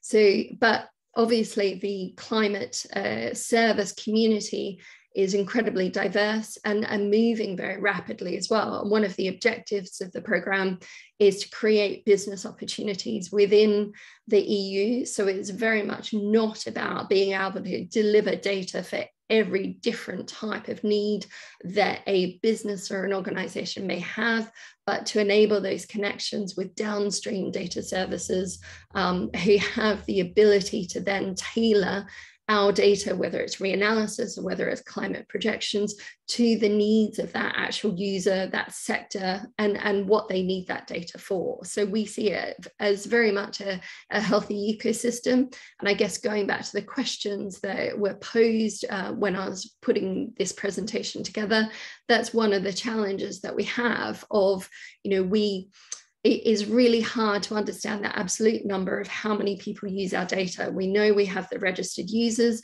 but the climate data store is also harvestable. So it's on Google Earth Engine, it's on the Amazon Data Cloud, and they're effectively super users where they download the data once, but they may have thousands or even hundreds of thousands of users tapping into that data on those different platforms. So that's one of the challenges of questioning and answering the question of data value and data access is, you kind of need to let it go and hope for the best, and hope that you have some metrics in place that show the value add that you're providing, and keep getting the examples back from the community of how reanalysis has been used, how climate projections have been used, and they've used the data from C3S, but it's really one of those challenges. And then next slide, please. So quickly going through observations. Everyone on the call hopefully is intimately familiar with the climate system. So at the moment, we only have 4 ocean essential climate variables available. The ambition is to increase this with the next phase of Copernicus, which will go through the next European funding framework, so up until 2027. And obviously, we work very closely with the ocean service as well, that's hosted by Mercator and CMEMS. To really work together to make sure that we're answering those questions from the ocean community as well as the climate community. Next slide, please.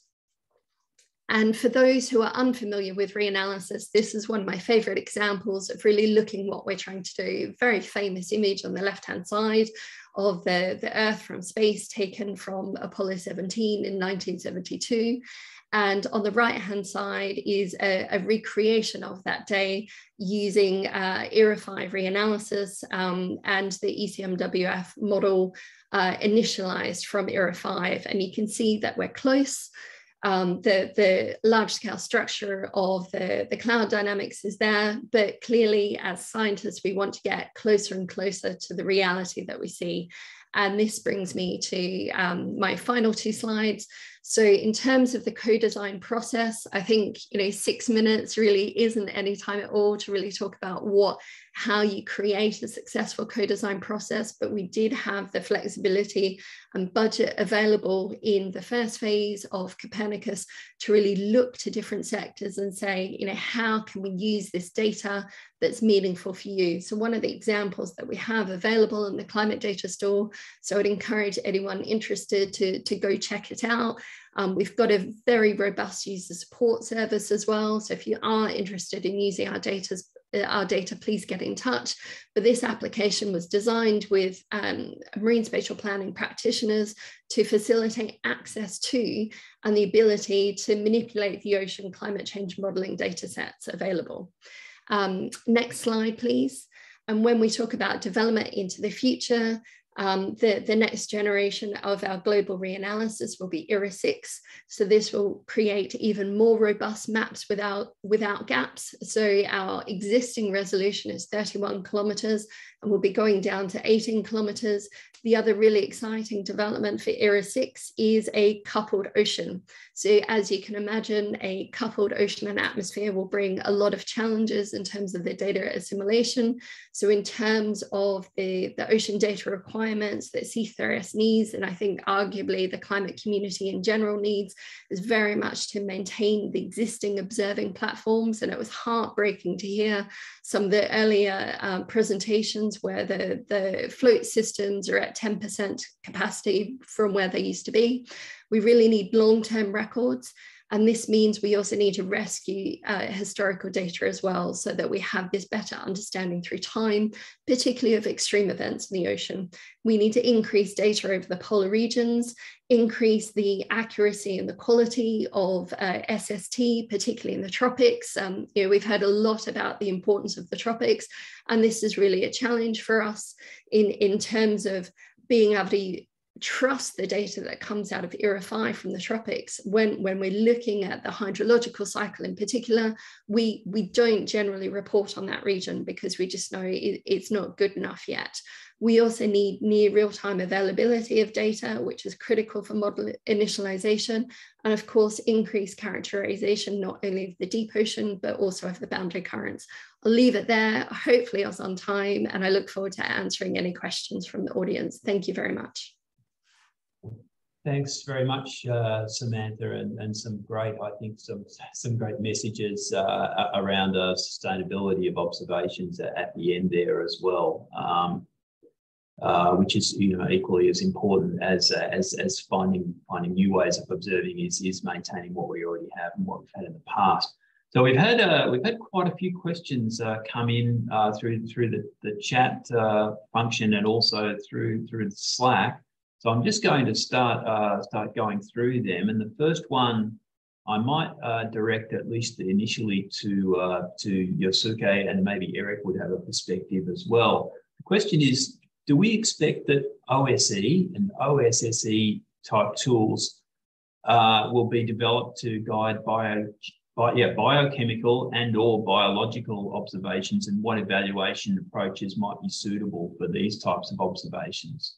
So Yosuke, I might go to you first, please.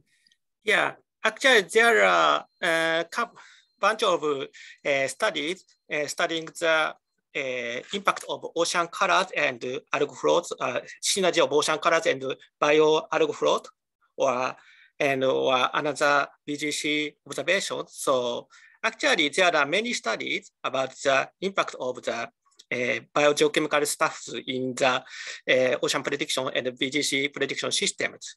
But they are just individual studies, and the accuracy is maybe not enough. So we need more development, and also we need coordination of presenting the result to the public. So anyway, we need to advertise the result. We need to introduce the result to the public. I think it's the first way, and I think there are several capacity to evaluate the impact of VGC observations. Okay. Thanks very much. Maybe just while we're on the OSSEs, maybe this is for you, Eric, given your background, but the question is, given that OSSEs are expensive and we need more, will they be one of many tools, or be a price worth paying for vital information, or do we need more resources to make them more efficient? So it's really, a question of, I guess the cost benefit analysis of OSSEs really, and maybe to you, Eric. Yeah, I've been involved in a couple of large-scale OSSE. Oops, there was a bit of echo. Yeah, a couple of large OSSE efforts in my career, and it's true. It's a lot of human resource effort involved. First in setting it up, and then to evaluate it. There's also a lot of computing required. But even so, in a pure cost-benefit analysis, I would think that in most cases, even the cost of an OSSE system would be very, very small and very beneficial compared to the cost of the observing systems themselves, both with substantial in situ observing systems and certainly for satellite systems. The challenge rather is to involve and connect with sufficient numbers of scientists, and also to get the computing resources for the work. I should also say that the results you get are quite dependent. I mean, they make more sense and are easier to interpret if the modeling system and the data assimilation systems are mature of good quality. If it's at an early stage of model development and data simulation development, then the results you get often tell you more about your modeling system than about the observations, as a caveat. But still, I would certainly promote the idea of establishing OSSEs wherever possible. Thank you, Eric. I'm just perhaps going through these questions here. There's some very interesting threads here. I just want to kind of spread things around a little bit. So maybe a question to you, Samantha. Can you give an indication of the budget that Copernicus C3S puts towards engagement with stakeholders? So you know what maybe some kind of what are your user engagement type programs that you have? Thank you. Sure. So I saw the question, I had a smile because sadly we no longer have a specific budget for use cases and demo cases within the second phase of Copernicus. And the reason why this decision was made was the number of users that those use cases and demo cases were attracting. So the mechanism to engage with the user community in this second phase of Copernicus is twofold. So it's by developing applications. So the developing an application is using climate data for a particular sector in co-designed with that sector. And you can see a number of examples that we have available in the CDS. And the hope is by improving the co-design process, we'll increase the user base to do that. The second mechanism that we're using to engage with different users more is to develop memorandums of understanding where we have ways of working with particular sectors. So a recent example that we've developed is with the European Investment Bank, where, as you can imagine, for them to be able to assess any of their projects, they need to understand the future climate impacts of those projects. So how do we package the climate data in such a way that is meaningful to EIB and hopefully other international banks at the same time, without going too far downstream of the types of products and the family of products that we have, to make sure that we're not cutting off other players within the climate service ecosystem.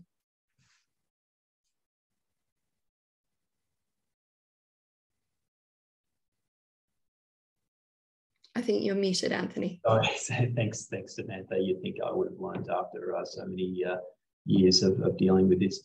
Thank you very much. So we have probably more questions that we can get through in the available time. If I go back to, there were a lot of questions about OSSEs and OSEs. So this might be a question back to you, Yosuke. OSSEs and OSEs address mainly global, ocean or regional climate, seasonal assessments. And the question says that they're not yet looking at more regional questions and requirements. Also, the application's limited mostly to physical variables. So how can we kind of step up in these activities and kind of lift it to the next level? And maybe this might be also an opportunity to talk about whether there's new approaches like artificial intelligence or something that we can use in this area. Yeah, of course, there are many OSSEs for global ocean, but also regional OSSE is conducted by some regional centers or regional models. And for example, we introduced some of regional activity in the Ocean Observe white paper and also the special issue of Ocean Predict, and not Ocean Predict, Good Ocean View. And so, but we need to coordinate the result to appeal the importance of observation data. And we didn't do that well, but in Synovus, we would like to coordinate well the result and appeal the stakeholder to the impact of observation more effectively. I want. And am I answering your question? I'm not sure. Yes, I think so. The question was, you know, how does the current framework of OSSEs and OSEs need to evolve to take into account new data types, new requirements, but also maybe some new opportunities from things like I would like to say so that we do many OSE or OSSE and also evaluation of impact by adjoint or other method. But interpretation is important to appeal the result, and we need to improve the interpretation, I think. Yeah. Thanks very much. Yes. Okay. So I'm just working my way through here. I think this one could go to you, Eric. So the question is, how do we incorporate the role of seasonal and interannual forecasts such as ENSO as an important role for atmospheric predictions?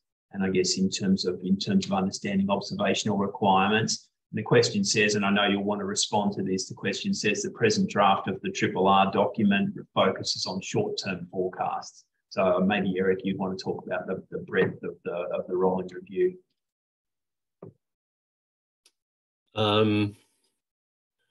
Right. I don't know where to start. Okay, we can maybe start with the observation impact. And I have, as I said, every 4 years we run a workshop dedicated to observation impact. It has tended to be quite NWP focused, but each year we have, or each time, we have really tried to promote the idea of doing impact studies also for longer term forecasting.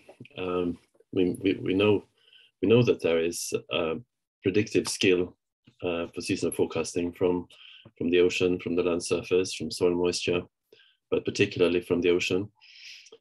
We haven't had much of results presented of those workshops yet, but I think it's absolutely possible to do this. It may have been done elsewhere, and I'm not aware. But such results would be very important to incorporate and reflect within the RRR process. When you say that the RRR focuses on short term, it's maybe because of the application areas that we have listed currently for ocean. This can change. It's really up to the communities to determine which application areas are relevant to them and that they want to support within RRR. Beyond that, we have an application area for long-range forecasting that's well established, and it includes a chapter on the needs for observation in the ocean to support seasonal forecasting activities generally. So it's not right to say that it's RRR generally focused on mainly on short range. It's just that perhaps it's more challenging to gather the information for longer range forecasting. That would also be interesting to know about impact in climate, certain climate applications on observations to a large extent. Thank you, Anthony. Thanks, Eric. So yeah, I guess just responding to that question a little bit, you know, the rolling review of requirements does include things like climate science and so on. So there is, even though it's not specifically within the ocean application area, there is a broader kind of range of timescales there. There's a question, it's maybe a slight tangent, but maybe a question to you, Samantha, given your comments about the need for historical data. And I think when we're talking about requirements, it's not just the here and now. You know, we often, you know, with the growth of reanalysis products and the need to understand the past, of course, historical data is equally important. So the question is that when it comes to data rescue and validation of products, how much of the contribution is from developing countries and the global south? Yeah, so it is a constant challenge. I think, you know, one of the legacies of the colonialization era and whaling and that kind of thing is you know, the international shipping did take very good records. So we do have excellent ship records, many of which still haven't been transcribed. There are also a lot of local navies in the global south and in small island states that also take excellent measurements. And part of data rescue is at this stage still incredibly opportunistic of meeting the right person, recognizing that there is a room full of logbooks that have been gathering dust for decades, and actually having a bit of budget to digitize those logbooks before they get thrown in a skip or burnt or whatever it may be. And I think, you know, this is, we've seen so many fantastic examples of engaging society through citizen science projects where you can easily gamify the transcribing of these data records. And there's been some incredibly successful examples of that with Galaxy Zoo. I think the biodiversity community is also getting involved with this in terms of looking at polar colonies of, you know, maybe it's walruses in the northern hemisphere and penguins in the southern hemisphere, but using ESA satellite photos, et cetera, to really look at population dynamics. So looking at those opportunities for co-design and for engaging communities that aren't normally engaged is incredibly important and can be incredibly rewarding. But equally, the short answer to that question is we don't have nearly as much data from the global south as we would like to have. Thanks, thanks very much, Samantha. So it's still a bit of a challenge out there for us, and in some cases, it's often, as Samantha says, a race against time to ensure that that we get to these records before some kind of physical destruction occurs. We've got a couple more questions, and I'm kind of looking at the chairs where we have got another 10 minutes or so before the break. So I feel like I have the latitude to continue the conversation.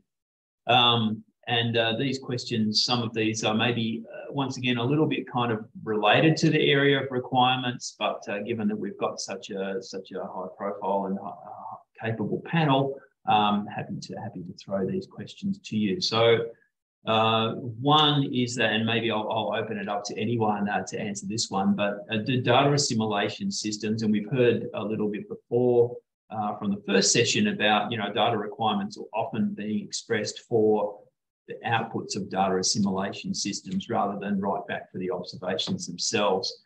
It's true in reanalysis, it's maybe equally true in weather forecasting to some degree, and probably for ocean modelling as well.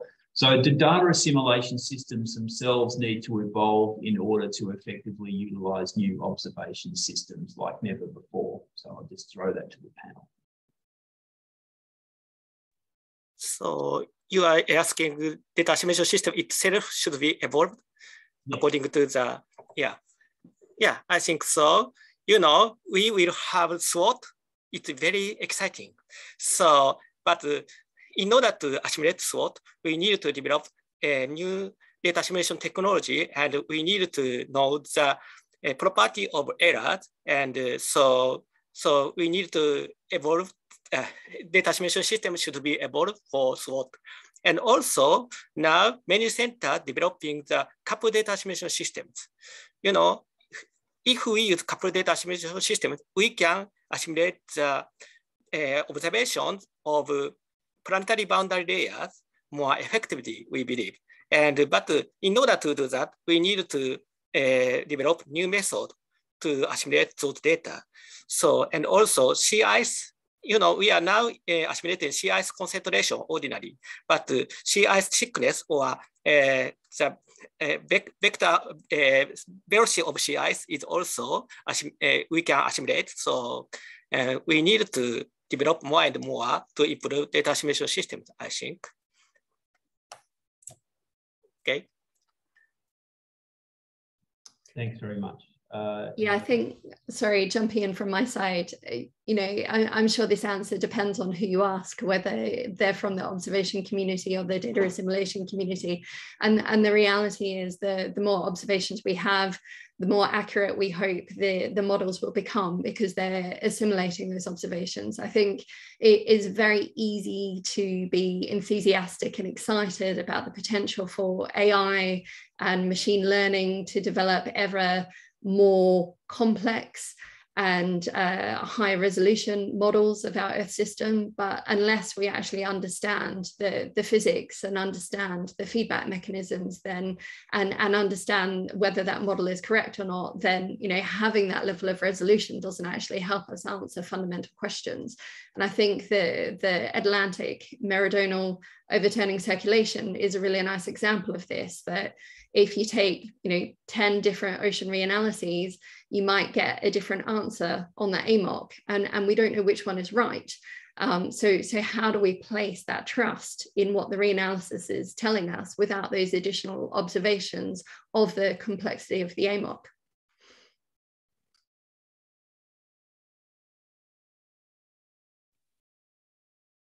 Thank you, Samantha.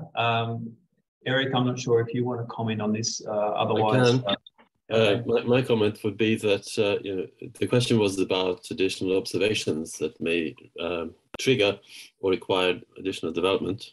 But I think we've heard from the answers already that it's not only that, it's because we are working with system models now, that observations that previously well, are not new, but because they exist on the interface, for instance, between the ocean and the atmosphere, their use becomes much more pertinent and requires careful development of the data assimilation system and the modeling system to correctly handle the information and spread it both within the atmosphere and within the ocean in a consistent manner, so that the information is retained in the modeling system for longer and gets a consistent response across this physical interface.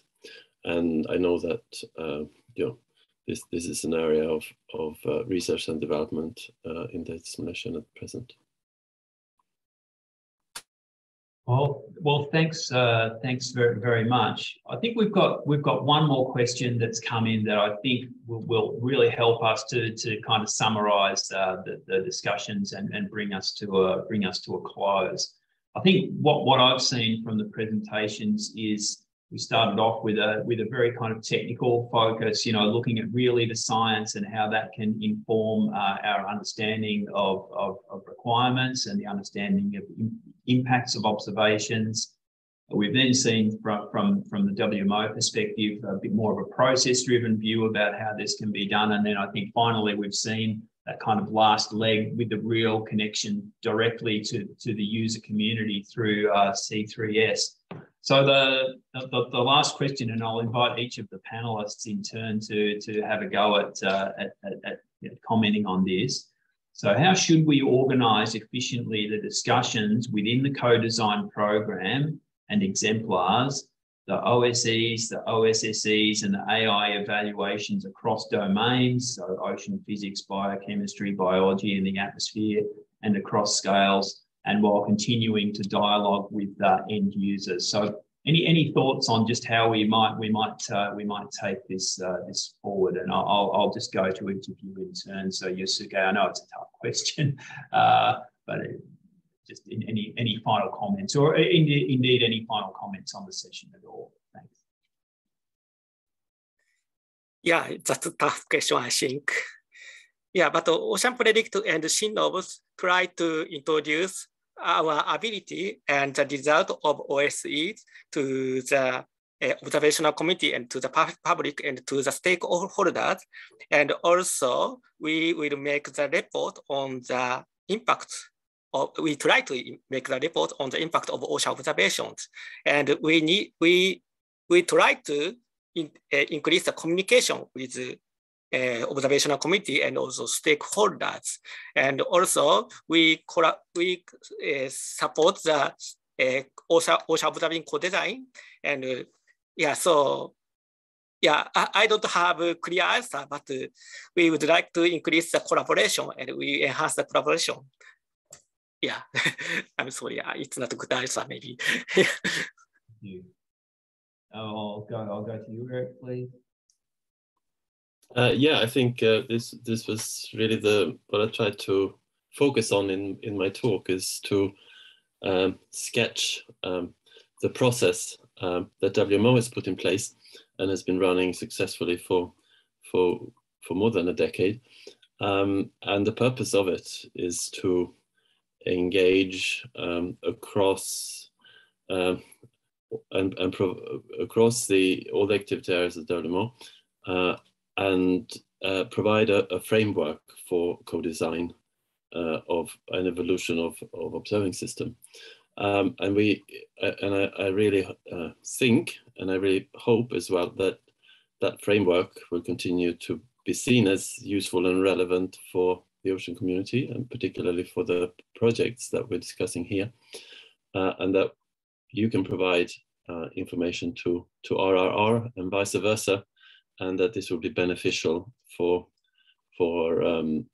your work and our work.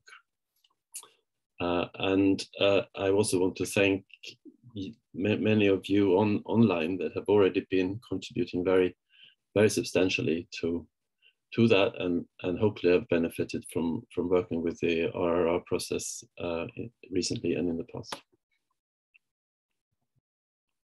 Thank you, Eric. Samantha. I think my answer will probably deviate quite markedly from the other two panelists, which were both incredibly valuable contributions. Before I joined C3S, my background was in ocean policy based in Brussels. And I think the ocean still suffers a crisis of confidence, if you will, of the importance of the ocean to the climate system is still not well recognized. And until broader society recognizes why ocean data is so important, we're going to suffer from the budget limitations that we suffer from to maintain these observing systems. And satellites can only get us so far.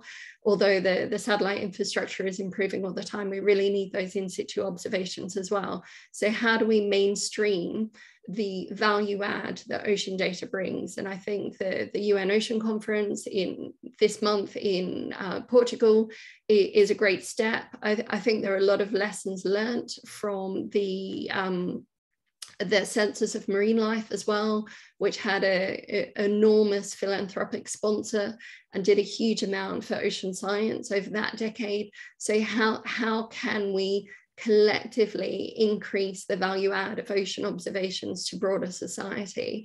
And then once it is mainstreamed, hopefully that will mean connections will develop in terms of co-design, in terms of countries that aren't normally interested in ocean observations will see the value add. And hopefully that will mean that policy and decision makers will also see the importance of improving and maintaining an ocean observation network. I'll leave it there. Thank you. Thanks very much, Samantha, and I see that as a complementary message, actually. So I think that within the community, it's really important that we have a dialogue, and the dialogue is informed by science. And what's clear also out of this discussion, I think, is that the data assimilation community play a really important role in terms of bridging between the operators of observing systems and the end users. I think your message is a really important one as well, that if we just talk amongst ourselves, we kind of maintain the status quo, but it will be an important message at the UN Ocean Conference and at the COP later this year, the sustainability of ocean observations and the need for ongoing program funding for core observational programs for the good well-being of the planet and the understanding of the climate system. So thanks very much to our three panelists today. It's greatly appreciated. And that brings us right on time, and I'll hand back to David and Sabrina. Thank you. Thank you very much. Thank you very much. And thank you very much three panelists. It was really a great discussion, a great presentation. So we will come back to you with some work, probably we can organize together. So now we have 15 minutes break, and we resume at 8:24, 25. Well, it's 8 here, but I don't remember which time. Yeah, 12:24. Thanks, Mairead. So see you then, and we will continue our session.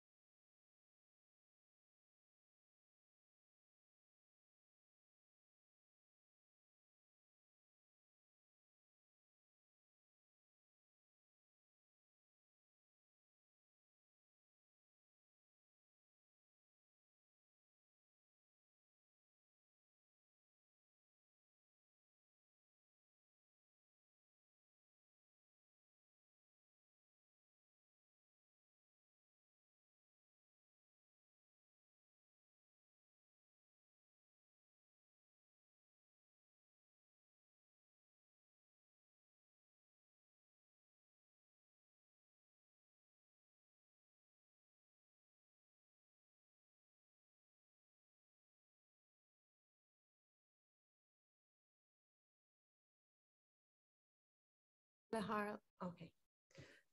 Hello, everyone. We are back. So we are now continuing our workshop, day 1, and we have session 3, and we'll focus on stakeholder engagement with some examples of successes.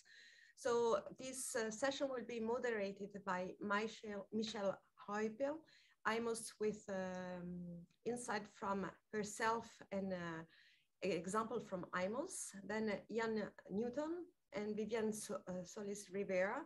One is from the US Integration Ocean Observing System, IOS, and Vivian will talk about COPE Solidar from Costa Rica. Thank you. Michelle, is up to you. Are you there? Yeah, I see you. I am. Thanks, Sabrina.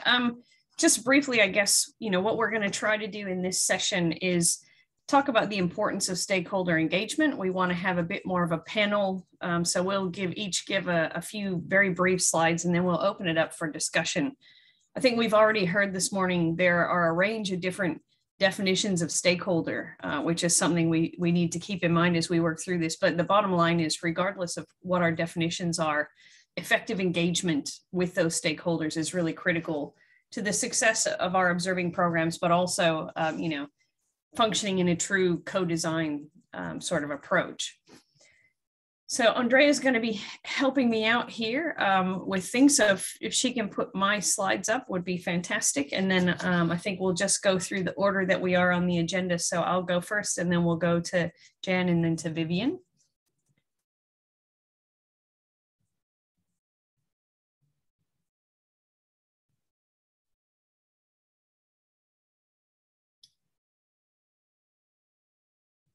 Thanks very much. You can go ahead and go on to the next slide, please.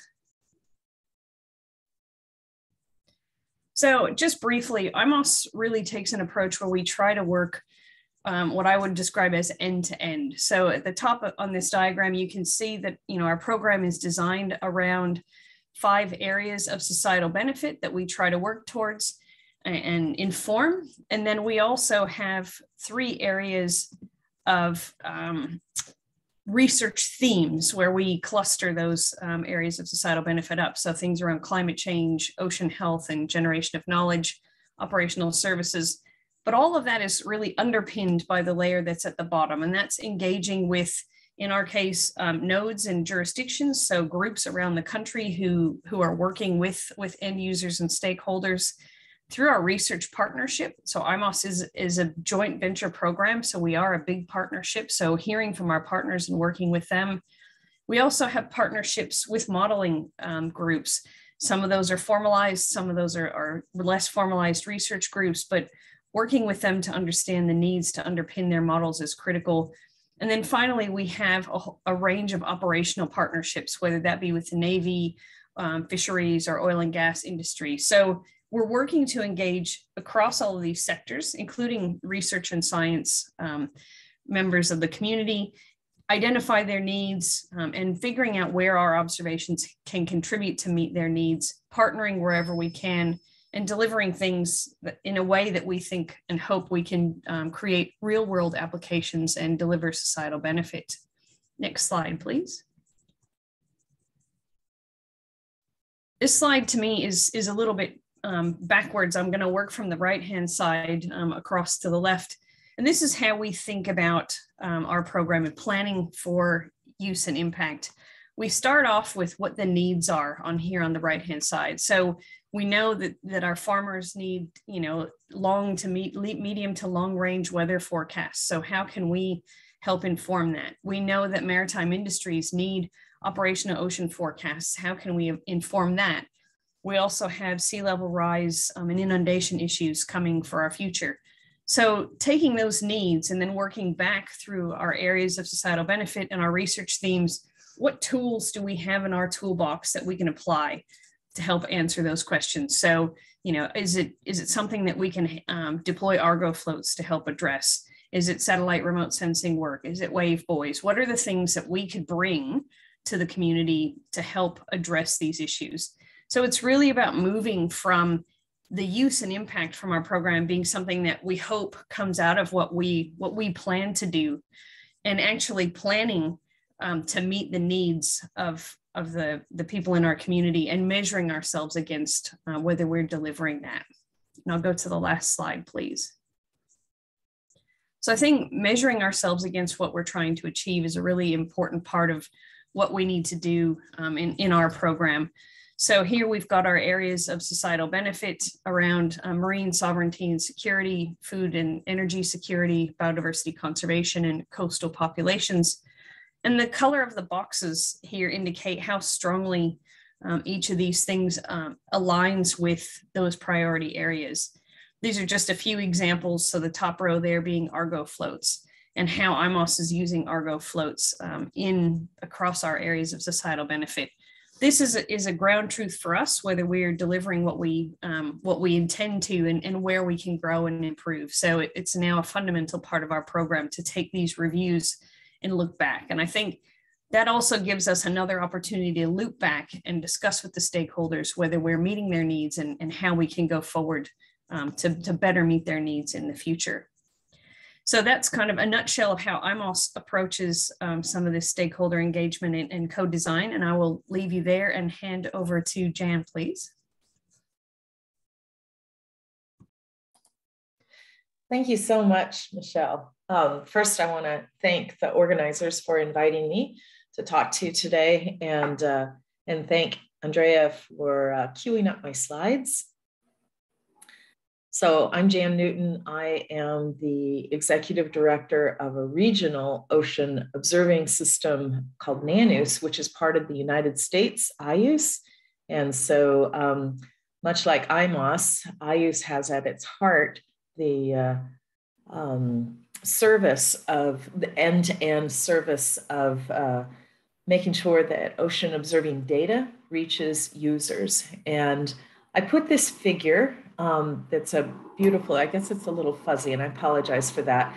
It's from a paper by Melissa Iwamoto and co-authors that was written for Ocean Obs 19. And it's in Frontiers Marine Science.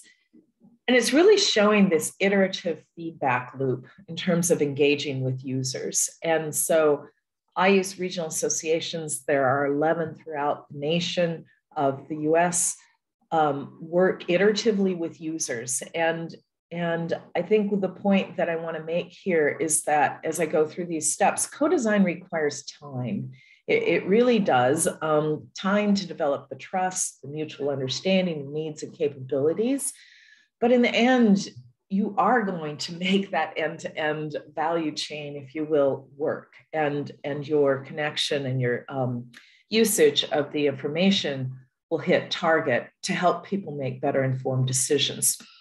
So these steps are not meant to be sequential, but they describe three important facets of engaging with stakeholders. One is to tailor engagement to identify user needs. And so that means that you need to know those needs. And so if you click once,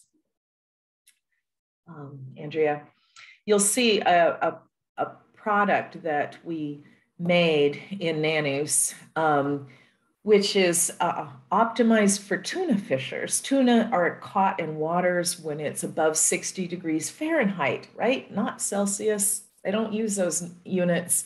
And usually scientists have the nice rainbow colors. But we worked with the tuna fishing community on the coastline, which is a fairly rural coastline, and this supplies a lot of jobs, smaller operations. And now here is a forecast model that's optimized for finding what they call tuna water, the red water. And it helps people plot, and also you see the currents, and so you plot safe and effective outings. So understanding needs, building relationships, attending each other's meetings. Next step is to design and refine the data products with users. Thank you.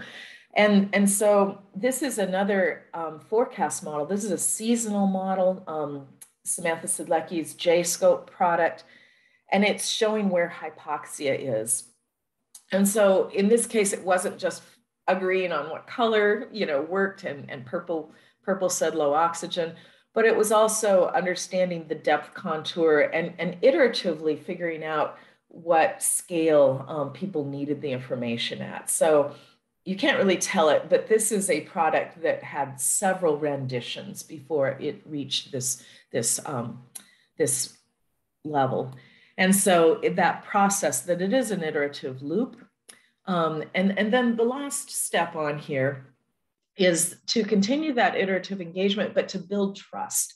And so here is a picture of where, again, that same JScope model was compared to data that's taken by the sanctuary, the National Marine Sanctuary, and the managers use those data. They trust those data. Those data have been out there for a long time. And so comparing the model to the data that they trust really went a long way toward building that reliance, and then evaluating the model when it doesn't do so well and trying to understand what was involved. So I really encourage you to check out this paper by Iwamoto et al. It's very rich. It was led by IUS directors, but there's a lot of other examples in there. And I feel it has a lot of key messages for how to go about engaging with stakeholders. So that's an example on a national scale. I wanted to give you another example. So if we go to the next slide, this is a project that I have that was funded through the US's NOAA Ocean Acidification Program. They funded regional vulnerability assessments, which were very place-based. But in this one occurred on the Olympic coast of Washington State, pretty remote. It's home to 4 treaty tribes, as well as a sanctuary and a national park. But what was exciting about this is really putting, because it was a social ecological system approach, putting humans into the picture, right? When I think of an ecosystem, I don't usually have humans in there, but they of course are. And so the next slide shows a process that I and my co-PI, Melissa Poe, who is a social scientist, developed. And it's a little busy here, but what I want to show you is that each of these little circles, the one on the top, scope, local, risk, environment, and priority needs. The green is the activities that the natural scientists and the social scientists did together. The blue ones are where the social science team worked. And then the orange ones are where the oceanographers and the biologists worked. And so we were really trying to understand vulnerability to ocean acidification, but the social scientists in that step 2, that's kind of at 1 o'clock there, understand social importance of marine species and role in well-being. So because they did that work, then as we took our next 3 steps, me being an oceanographer, to analyze the variability in the data, to work with Samantha Sidlecki's projection of ocean conditions out to the end of the century, and then to assess the frequency and duration and location of harmful events. If all you are doing are those 3 steps, you're going to end up with this huge amount of data and information. But because then the social scientists had done their work, we were able to evaluate risks to the ecosystem that were important to the community partners.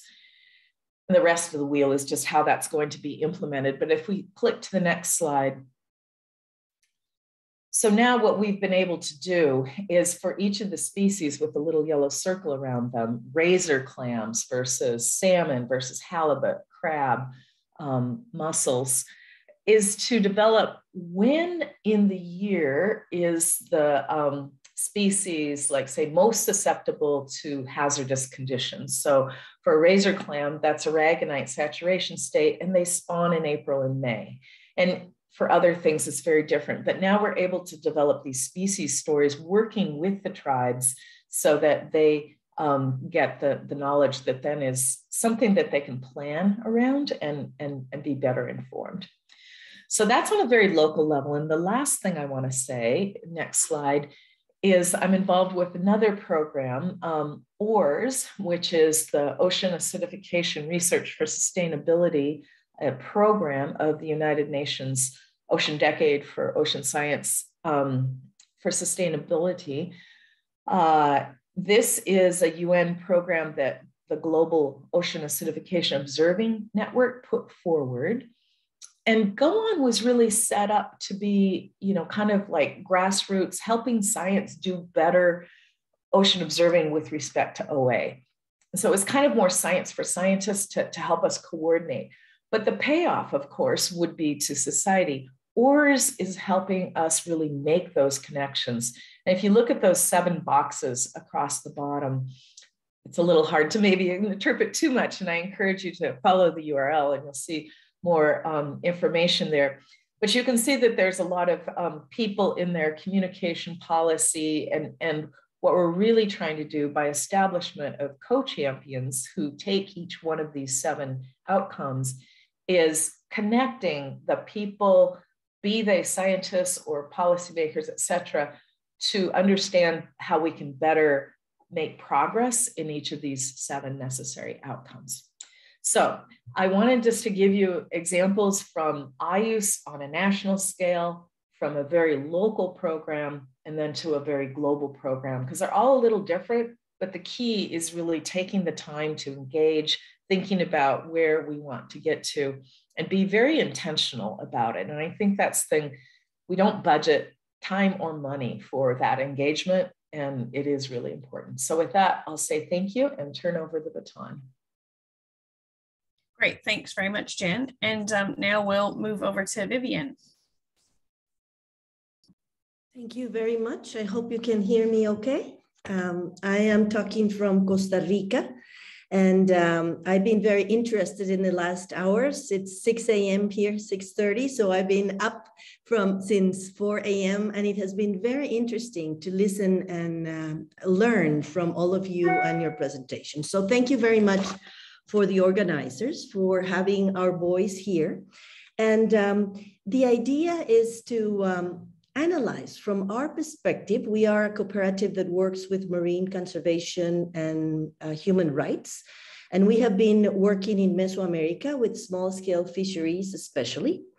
So when I heard about the co-design process, we looked at the definition that we all have in the main documents, and it talks about engaging users and stakeholders. But here we really think that there's a big need to discuss the difference between a stakeholder and a right holder. And this is key for us, because for us, the right holder is an indigenous people or a small scale fishing community that has a right to tenure and to the access to these marine resources. And this is key because if we are going to move from local to regional, national, and global scales, we really need to consider the different interests of different sectors towards a common objective, which will be the sustainable use of those resources of the sea. So we are going to have to look at particular interests or particular priorities in these territories. And this is a little bit of what I want to talk to you about this morning. By the way, the picture is Araceli, a woman and mollusk gatherer from the Pacific of Costa Rica, and she's also a very well-known fisher in her community. Next, please, Andrea, thank you. So what is our context? The first thing is that in our case, we really need to recognize a rights-based approach to marine conservation. Most indigenous people and local communities do not have a formal access to tenure and to marine resources. What does that mean? That means that in the case of Costa Rica, for example, 8 of every 10 small-scale fishers do not have a formal permit to access the sea resources. They are informal. And this happens in our case because no information concerning the sustainability of the species they're using, nor the ecosystem use, is available. So this is a key issue when we are talking about this co-design issue. Can we really work together to have the right information for governments to provide the access to these resources to the right holders, to these people that need really to exercise a right? The second issue is the need for free, previous, and informed consent and the recognition of governance models that are shared. That means that we have a co-management of the fishery and also managed by the sovereignty of indigenous people. So most marine protected areas are now under governance of the governments, but this is new. Before that, indigenous people, especially in Mesoamerica, for example, took decisions on most of the activities that happen in these areas. So we have very good examples of shared governance and also indigenous people governance of these territories, where the issue of information is something very important for them for making decisions on what to do with these resources. The next one, please. So when we're talking about co-designing, we believe that we really need to characterize this biodiversity, and this requires knowledge. But from a field, a territorial perspective, this knowledge can come from two sources. One is science, as we normally have heard, very important ways in which we can make sea observations, information systems, research, but also knowledge that can come from traditional knowledge. And this is an experience from living next to the coast. So this co-design process has to really base itself in knowledge gathering about the ocean. And this will bring in some of these right holders that can have a lot of knowledge by their own of all these years previous to our existence, where these ecosystems were being managed. Next, please. So for us, working in marine conservation and human rights, we really urge a roadmap for more equitable and knowledgeable learning about the ocean and its people. We urge to look for a seed that unifies what we do and not separate it. Sometimes science can be so complicated, social science too, that we, instead of getting united, we really get divided. And this is what's really happening at the moment in most of these territories. The government is saying, unless you bring in true science, we are not going to let exercise these human rights. And that is not the right way of really conserving the ocean. So we urge for the sustainable, equitable, and fair use of these resources, but we need to know that it is really not happening. And along these years, where we have been providing of all this data about the ocean, in the territories, the marine resources have been damaged and are not being able now to sustain most of these right holders that they hold in the past. The next one, please. So what are the priorities of these right holders of the sea? And we don't need more research to do this. We already know that there are issues related to tenure and access rights. Most of these communities do not have the access rights to use the resources. We need to be conscious of the needed free, previous, and informed consent, very especially in the areas and territories where indigenous peoples lived.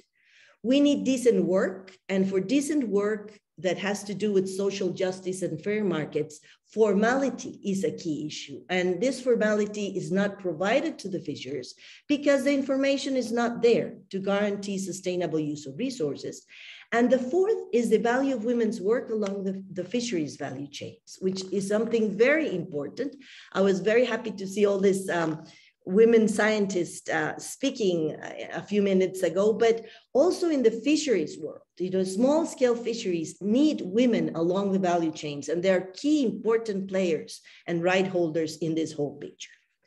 The next one, please. We must add then that we already know that we need to secure preferential access to small scale fisheries, and we need to co-manage 100% of coastal territories with the active participation in decision-making of these right holders. So we already know that's needed, and we need the information that backs this up, the knowledge that backs this up, so we can move ahead faster in solving the biodiversity issues, but also solving the cultural resilience needed for maintaining the sustainability of the oceans at the local and national level.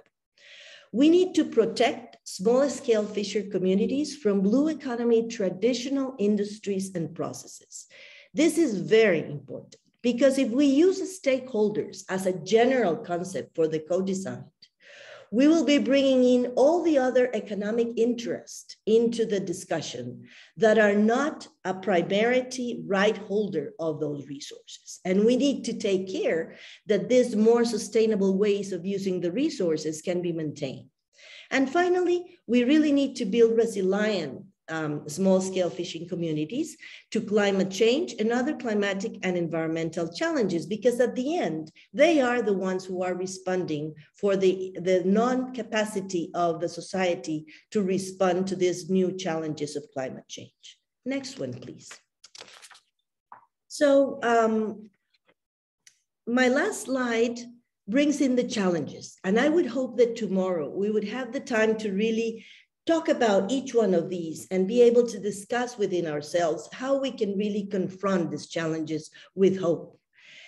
First, we have some conceptual challenges, and this is important. We really need to break the way we're doing things to bring in new ideas and new thoughts that could provide the basis for a new society looking at the ocean. First, it has to do with the exercise of human rights of indigenous people in local communities, and particularly women versus participation. So it is not only to bring them in, it is to respect their rights. And that's a different relationship with these stakeholders. The second one, conceptual, is the difference between an environmental service versus an ecosystem approach. We cannot look at the ocean only as an economic area where we're going to gather richness. It is an integral, holistic approach that it's needed, because the communities living there, they are not only acquiring an economic benefit from the ocean, but also culture, also food, as has been mentioned also before me. And finally, a blue growth versus a local economy, a sustainable local economy. That means it's not the ocean for others, but the oceans for each one of us. The second issue are the challenges that are in a methodological perspective. So how are we going to do the free previous informed consent? Thousands of hours in the Convention of Biological Diversity in the SDG 14 discussions are going towards the needed free previous informed consent that needs to be dealt with when we approach the territories of indigenous people. How are we going to implement that? What about spatial planning and make it really participatory and equitable? The ecosystem approach versus this environmental considerations, and how can we really have a broader view in the way that we approach these territories? And sustainable use versus preservation. We need this very much at the territorial level, not only talking about preserving these resources, but using them sustainably, managing the resources. So we need to move a step ahead. Finally, the idea of the new challenges. There's some practical facts here. Let's talk about the 30 times 30. I'm telling you the example of Costa Rica, where 8 of every 10 small-scale fishers are non-formal because we lack the information to provide this right implementation. But then the government comes with the idea of a 30 times 30, and guess who are the illegal fishers in these areas, right? The small-scale fishers. So these are the fleets that are really in vulnerable situation at the moment and receiving the impacts of the other bigger fleets that do have their permits in hand to move towards the coast because of this 30 times 30. The same happens. Vivian, sorry to interrupt you, but are you about to wrap up? We need to squeeze a couple of questions in. We really have a few minutes left. Just to think about other effective area-based conservation measures also has to respect the sovereignty of indigenous people and the global biodiversity framework from the CBD that it's talking now about this issue. So how are we facing this? Are we only interested in the economic aspects of the ocean or not? It needs more effort. Yes. It needs more time. Yes. But it's the only way that we will be moving away from business as usual. Thank you. Thanks very much. Thanks to both Vivian and Jam for the presentations. I have a couple of questions here coming in through the Slack. So the first one is to me about how IMOS engages with traditional populations to have their interests and worldview represented, and if care principles are taken into consideration. We certainly are engaging with traditional owners in Australia. We operate on their sea country regularly. And we're in the process of looking at our forward funding and our forward program. And one of the things that we're looking at now is whether we can bring in an element of sea country observing, where we hear directly from the traditional owners what observing they would like to help manage their sea country, and find ways to sort of match them with scientists who can help deliver that information to inform their cultural understanding of their sea country, but also inform the observing so that we can provide information back to them and create a circular sort of approach. So that's a quick one for me. The next one is about that we heard in the last session about the value of design tools. And I think I'll start with Jan and then move on to Vivian. What kinds of tools and practices are being used to directly engage users on evaluating the uptake and applicability of ocean knowledge? So based on observations and models. Is all of this qualitative work, or is it based on engagement and dialogue? How are you, what sort of tools and practices are you using? Yeah, that's a big question. Thank you, Michelle. Lots of different strategies.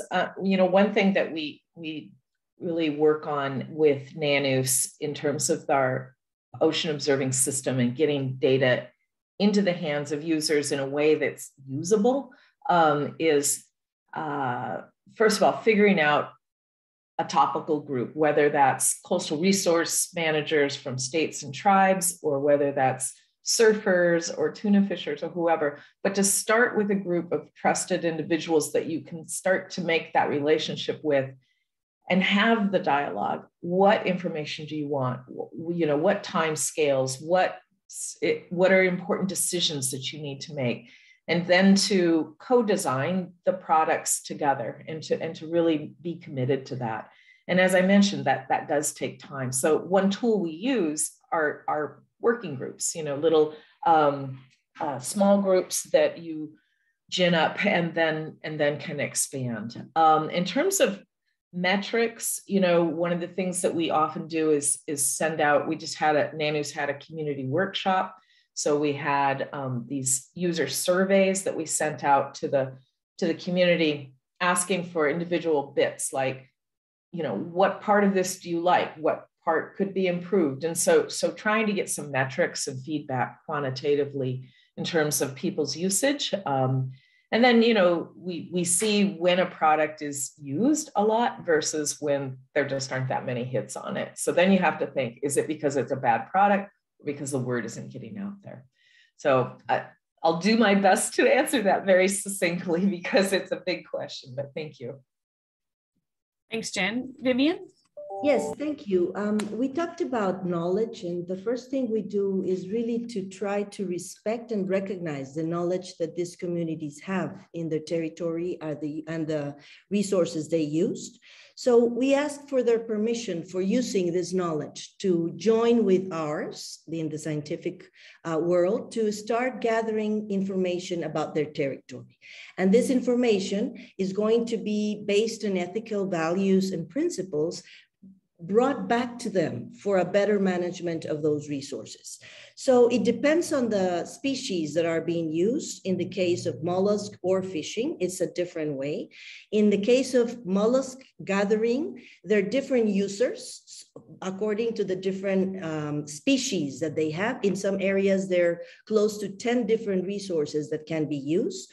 So we set up groups concerning the knowledge of the people so they can start sharing this. We also do a lot of participatory mapping. That means sitting down with the different men and women to discuss where do they use these resources, where are they located, where do they see organisms that are in the reproduction rate. Or we start discussing with the small scale fishers, what are the different species that they use? When are they brought to the gathering center? What are they selling the most in which months? And we start developing like mapping this qualitative information and then moving it to become quantitative. And then we can add some research, particularly on important issues that we are discovering with them.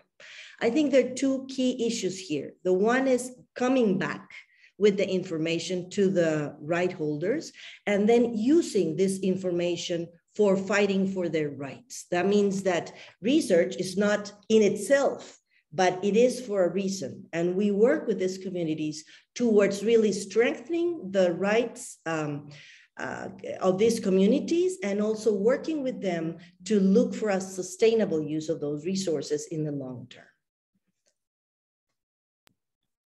That's fantastic. Thanks very much. I think I haven't seen David and Sabrina pop up, but I think we're about out of time on our session. So we might leave the questions there, unless I'm mistaken, and they're going to tell me we have longer than I think. Michelle, I wanted to add one thing super quickly. Sure. It's a statement. I don't know who to attribute it to, but I feel it really, really sums up what we've been talking about, Vivian and Michelle, is progress happens at the speed of trust. I thought that was a great statement. Excellent. And thank you to both of you for your really interesting and inspiring presentations. I think we have a lot that we can do in this space, and you've given us some really great things to think about.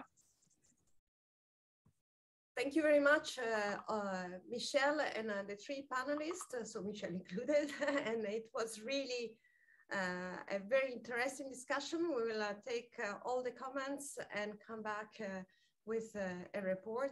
So now we would like to introduce a more interactive session in what does the success look like. So thank you, Sabrina. So this is, again, as Sabrina noted, a chance for everyone to contribute. So next slide, Mairead. We want to go back to the questions of, what does success look like? We want to start with, well, why exemplars? And as I noted earlier, the demands for ocean knowledge have been on the rise. We've heard a lot today about various reasons why that is. I found the last session to be particularly compelling. We've been talking about developing a co-design ocean observing through these exemplars because we think that that's an effective means of addressing societal relevant challenges and needs that immediately identifies a set of stakeholders and users. And we feel we have the necessary experience or expertise to address these and take them on. We're ready, in other words. And so we want to come back to the questions about not just why exemplars, but what attributes of these exemplars, what does a successful one look like? So next slide. Let's try to tease out or look at a little more deeply into this. So thinking about these exemplars and co-designing, again, we feel that exemplars are really going to be well positioned or should be well positioned to help define, determine, and propose the problem, to propose solutions and evaluate the solution sets, and hopefully ones that are investable.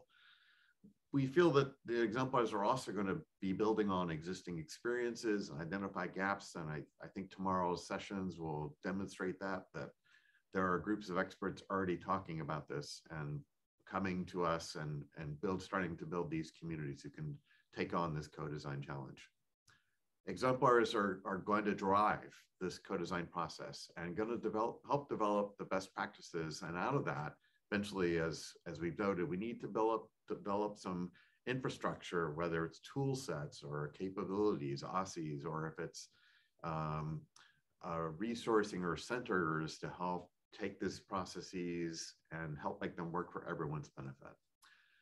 We feel that GOOS and its partners are here to help support and provide, for example, enable or provide some access to funding opportunities and help through the implementation and supporting these efforts going forward. We also feel that the co-design exemplars are going to offer value, visibility, and actionability. There's no doubt in our minds that the exemplar, as we've highlighted this week, and no doubt additional exemplars, are going to excite communities, excite investors, excite those who want to support this endeavor, and excite the sort of rethinking and of our ocean observing system as we go forward for the next decade. Lastly, Exemplar is going to help, again, point us to the motivation and help us drive towards streamlining our investments and streamlining really and thinking about our integration across all the ocean observing activities that we have in place or will have in place. So now we want to turn to a set of questions. So I hope you have your computers or phones ready to help respond to some questions. So our first set of questions, first question is, you're thinking about the day and thinking about the discussions around the exemplars tomorrow. What in your mind, or what are the biggest challenges to developing more robust co-design observing systems? And we ask you to just take your one word or a couple words, stick it in the Slack channel, and we have people monitoring. So it doesn't, we're not asking for long answers, but whatever you want to offer there. And we'll also be looking up to our panelists today to also chime in on some of this. Our exemplar leads for tomorrow during the breakout sessions, we'll also be looking to them. So I might be asking some of them specifically to chime in. I'm not sure if they're all online, but we may just draw upon that expertise. And so I'm going to be looking to Anne and Mairead and some of our others who are looking at the Slack channel and seeing what's coming across. My computer's coming across with lots of indications that things are happening in the chat. So what kind of answers are we getting, so Sabrina? We have achieved collaboration and again, constructive collaboration with indigenous and local communities. Then we have also integration of new observations that are cost effective and cater to specific user needs. We have funding for personal and succession planning. Incentive for collaboration, so collaboration again. Integrating biological observation for organisms larger than plankton. So we are starting with plankton, but we need to go further beyond this. Biggest challenge is to involve in a positive way the local communities that live near the sea and depend on it for the local economy. So again, biggest challenge, finding time venues to bring scientists to meet non-scientists that need the information repeatedly. Making sure right holders are included. Human rights-based approach to marine conservation and ocean research. Leaving time for the engagement to happen. It often takes longer than expected. Focusing on variables and being platform agnostic. Identification and engagement with potential stakeholders. Resource for collaboration and implementation. Policies that either promote or inhibit collaborations. Funding for the needed infrastructure. On-demand funding. Circular flow of information between all parties. Improve a visualization process for stakeholders network building. So this is space of collaboration also with digital twins. Affordable sensors, easy access to data, sustainability from funding to adaptive responsive system, sharing data, observing in an interoperable way, reducing barriers to conduct international science, providing best outcomes for all stakeholders, statement of requirement. What question do we want to answer and observe? So this is the engagement with the dialogue with the end users in the exemplars. Right policy with people participation. Funding capacity for developing co-design, observing program in regions where observations are limited. Identify the communalities between the individual exemplars. This is also very important. Realistic network design, so including considering cost, capacities, and maintenance. But still, we need to really assess what is the cost versus the benefit of observations. We have heard before that can be really 12 times the cost, the benefits that we have from observation, if not more. So this is a first set. Wow, fantastic response. Wow, so thank you. Please continue to offer those thoughts. I've heard several different threads around, obviously funding will be a concern, and we're hoping to address that again to our day 4 of our workshop, which will be an engagement with funders I also heard a lot about stakeholder engagement, defining them, and we heard some great examples today about how different groups are approaching them and through different scales, so sort of local, regional skills, but we also heard about some engagement of stakeholders at sort of global scales and the types of tools they're using, particularly for large scales models and climate. What are some of your thoughts, Sabrina, and what you're seeing and hearing? Well, I find that there is also a lot of emphasis on translating, well, the collaboration, of course. So maybe in the exemplars, we can try not only to focus the exemplar as such, but the exemplars at regional levels, having some hotspots. So this will enhance collaboration and dialogue with stakeholders up to the political level. Oh, I like that. Yeah. And also we could try to, there is another emphasis on translating data into usable information, but also accessible, make the data more accessible for easy to use access. And also a major concern is also where we find these data, because they are all split around. So we should also think into the exemplars in how we can organize this data infrastructure that is much needed. Yeah, we've heard through our preliminary discussions around making sure that data are compliant with FAIR, and also as you said, making them more accessible to a wider range of audiences. I think we also heard today about, we heard about communities who could use information, but maybe don't have access or may not know about that data. And it seems like we just need to elevate greatly our efforts to make this information and available. I think that within the exemplars, and maybe the hotspot focus that could maybe come out within each exemplars, we can also think about raising capabilities, capacity building, in the sense that we can try to share formation of technicians, of engineers for data and collection and data access, and also, of course, classical students from for becoming scientists. That would be very important, yeah. Yeah, I think it is very important. We have identification of location of ocean observation. So this is a little bit a gap analysis. So we need a gap analysis versus the requirements, societal requirements that are behind each of these exemplars. And probably a regional focus will enable us to access the tools to be more agile in assessing these gaps. Great. All right. Shall we look at our next question? Yes, next question. Maybe. Thank you for that tremendous response. Please continue to respond. We have another question. So Marie, if you could go to that next question, please, on the screen for us. Thank you very much. So as we think about not just the biggest challenges, but think about the discussions tomorrow, what are the most important steps or attributes or elements of successful co-design exemplar area? So tomorrow, many of you will be in breakout groups talking about one of those 6 important topics, or maybe you're going to go to more than one. That's okay. But thinking about what you would like to see in that exemplar to achieve a successful co-design demonstration, what would you have to do? And then how will you know if you're successful? What is that evidence? Is it a successful forecast? Is it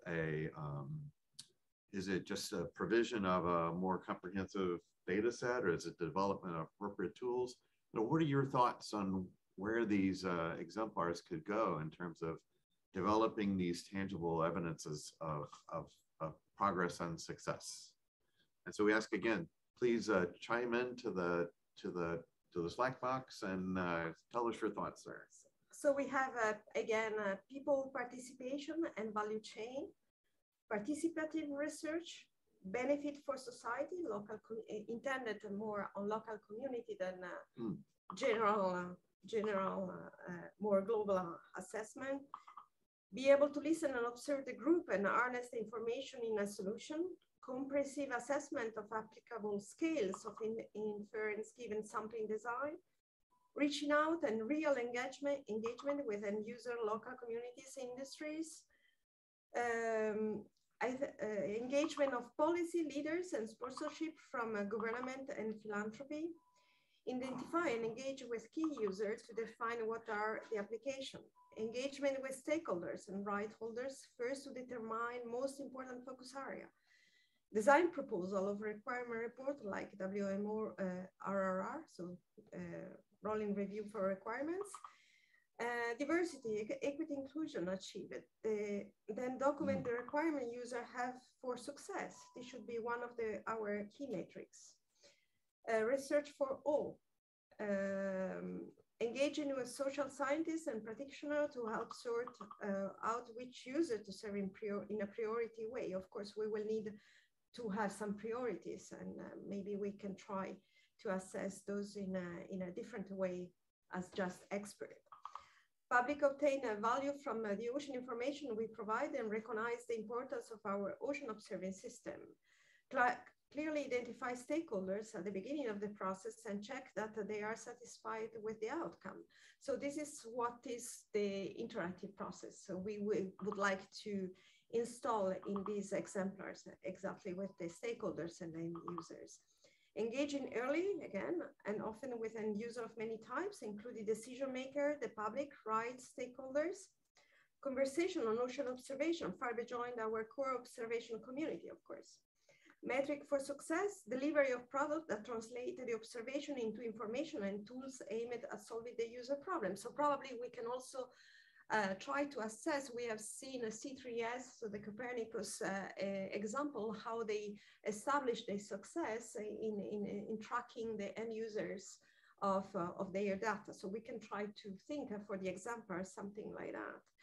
Deciding what is the goal, working with stakeholders, not just other scientists, and then reassessing if goal has been met.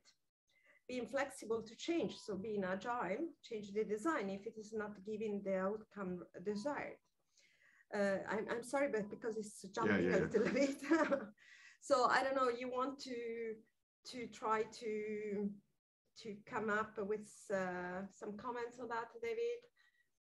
I was struck by the many mentions of engaging with the stakeholders and users, and I would bet that many of the exemplars will have different sets of categories of stakeholders. As we heard, some are targeting WMO-like processes, some are going to be very local in nature. We've also heard about the importance of indigenous communities and others. I was also struck that, again, the bringing in the private sector, which is a sort of a different set of actors that we haven't traditionally been engaged with. I think those are some major themes I heard.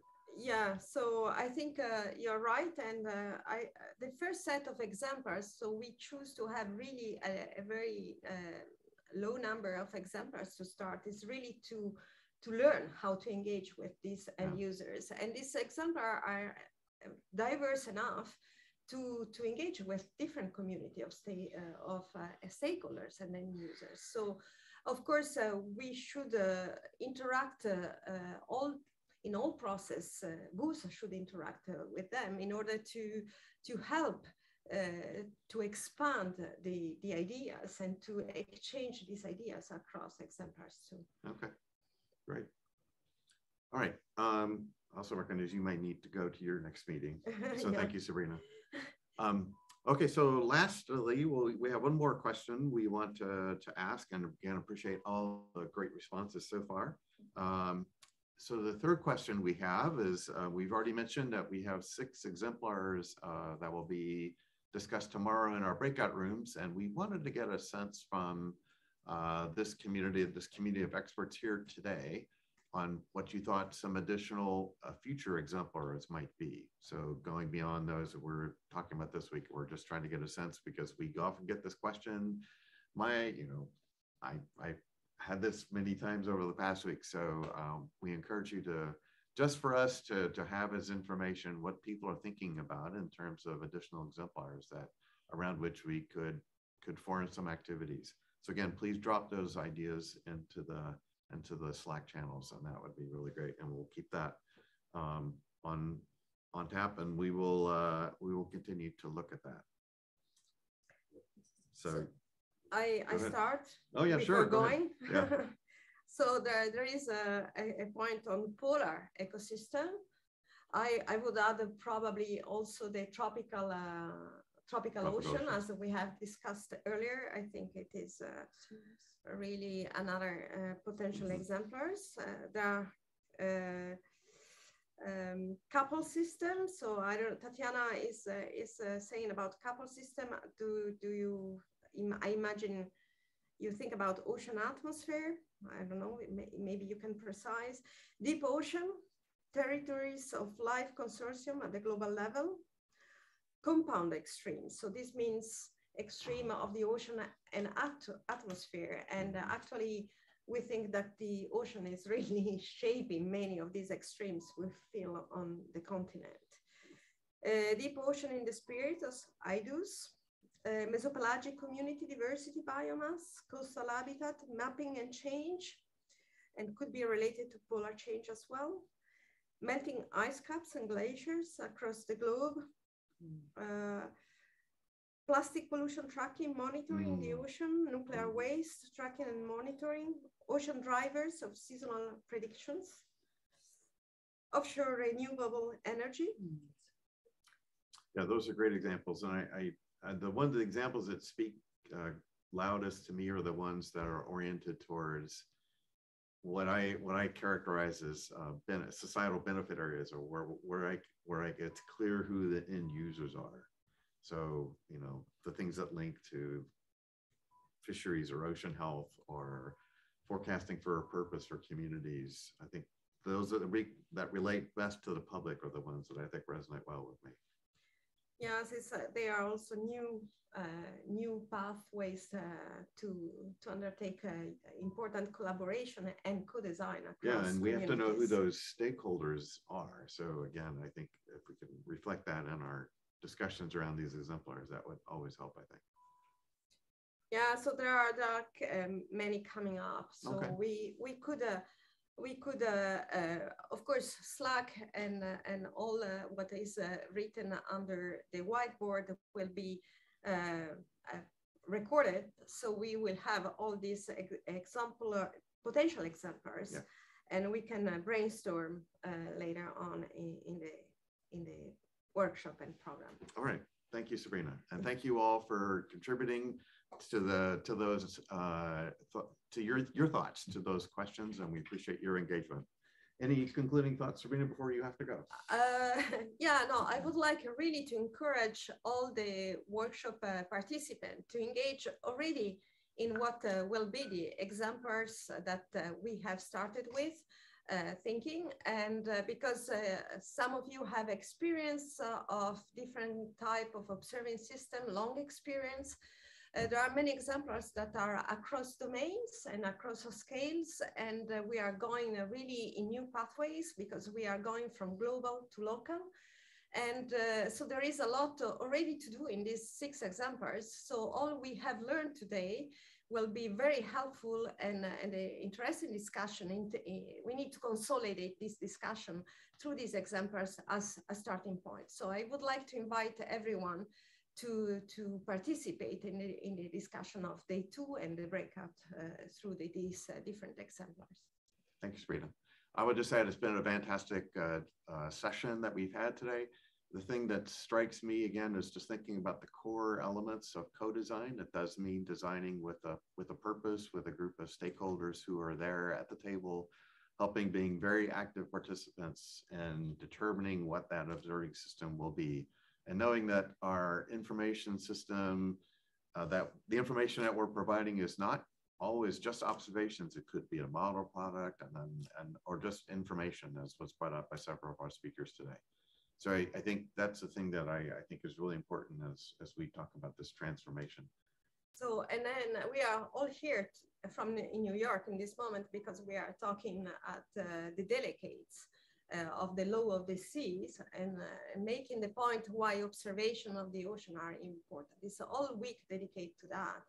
And so the ocean is starting to receive more attention than before. So it is the moment to go. Yeah, agreed. All right, so again, thank you for the great participation today. We have enlisted excellent leaders for our breakout sessions tomorrow who have been working for several weeks now, organizing their thoughts, organizing preliminary sessions for tomorrow's breakout sessions. So tomorrow, yes, thank you, Maureen. So, or Andrea, thank you. We are envisioning that everyone will identify the exemplars of interest to them. I'll give you a schedule in just a minute on where you can join and how you can join.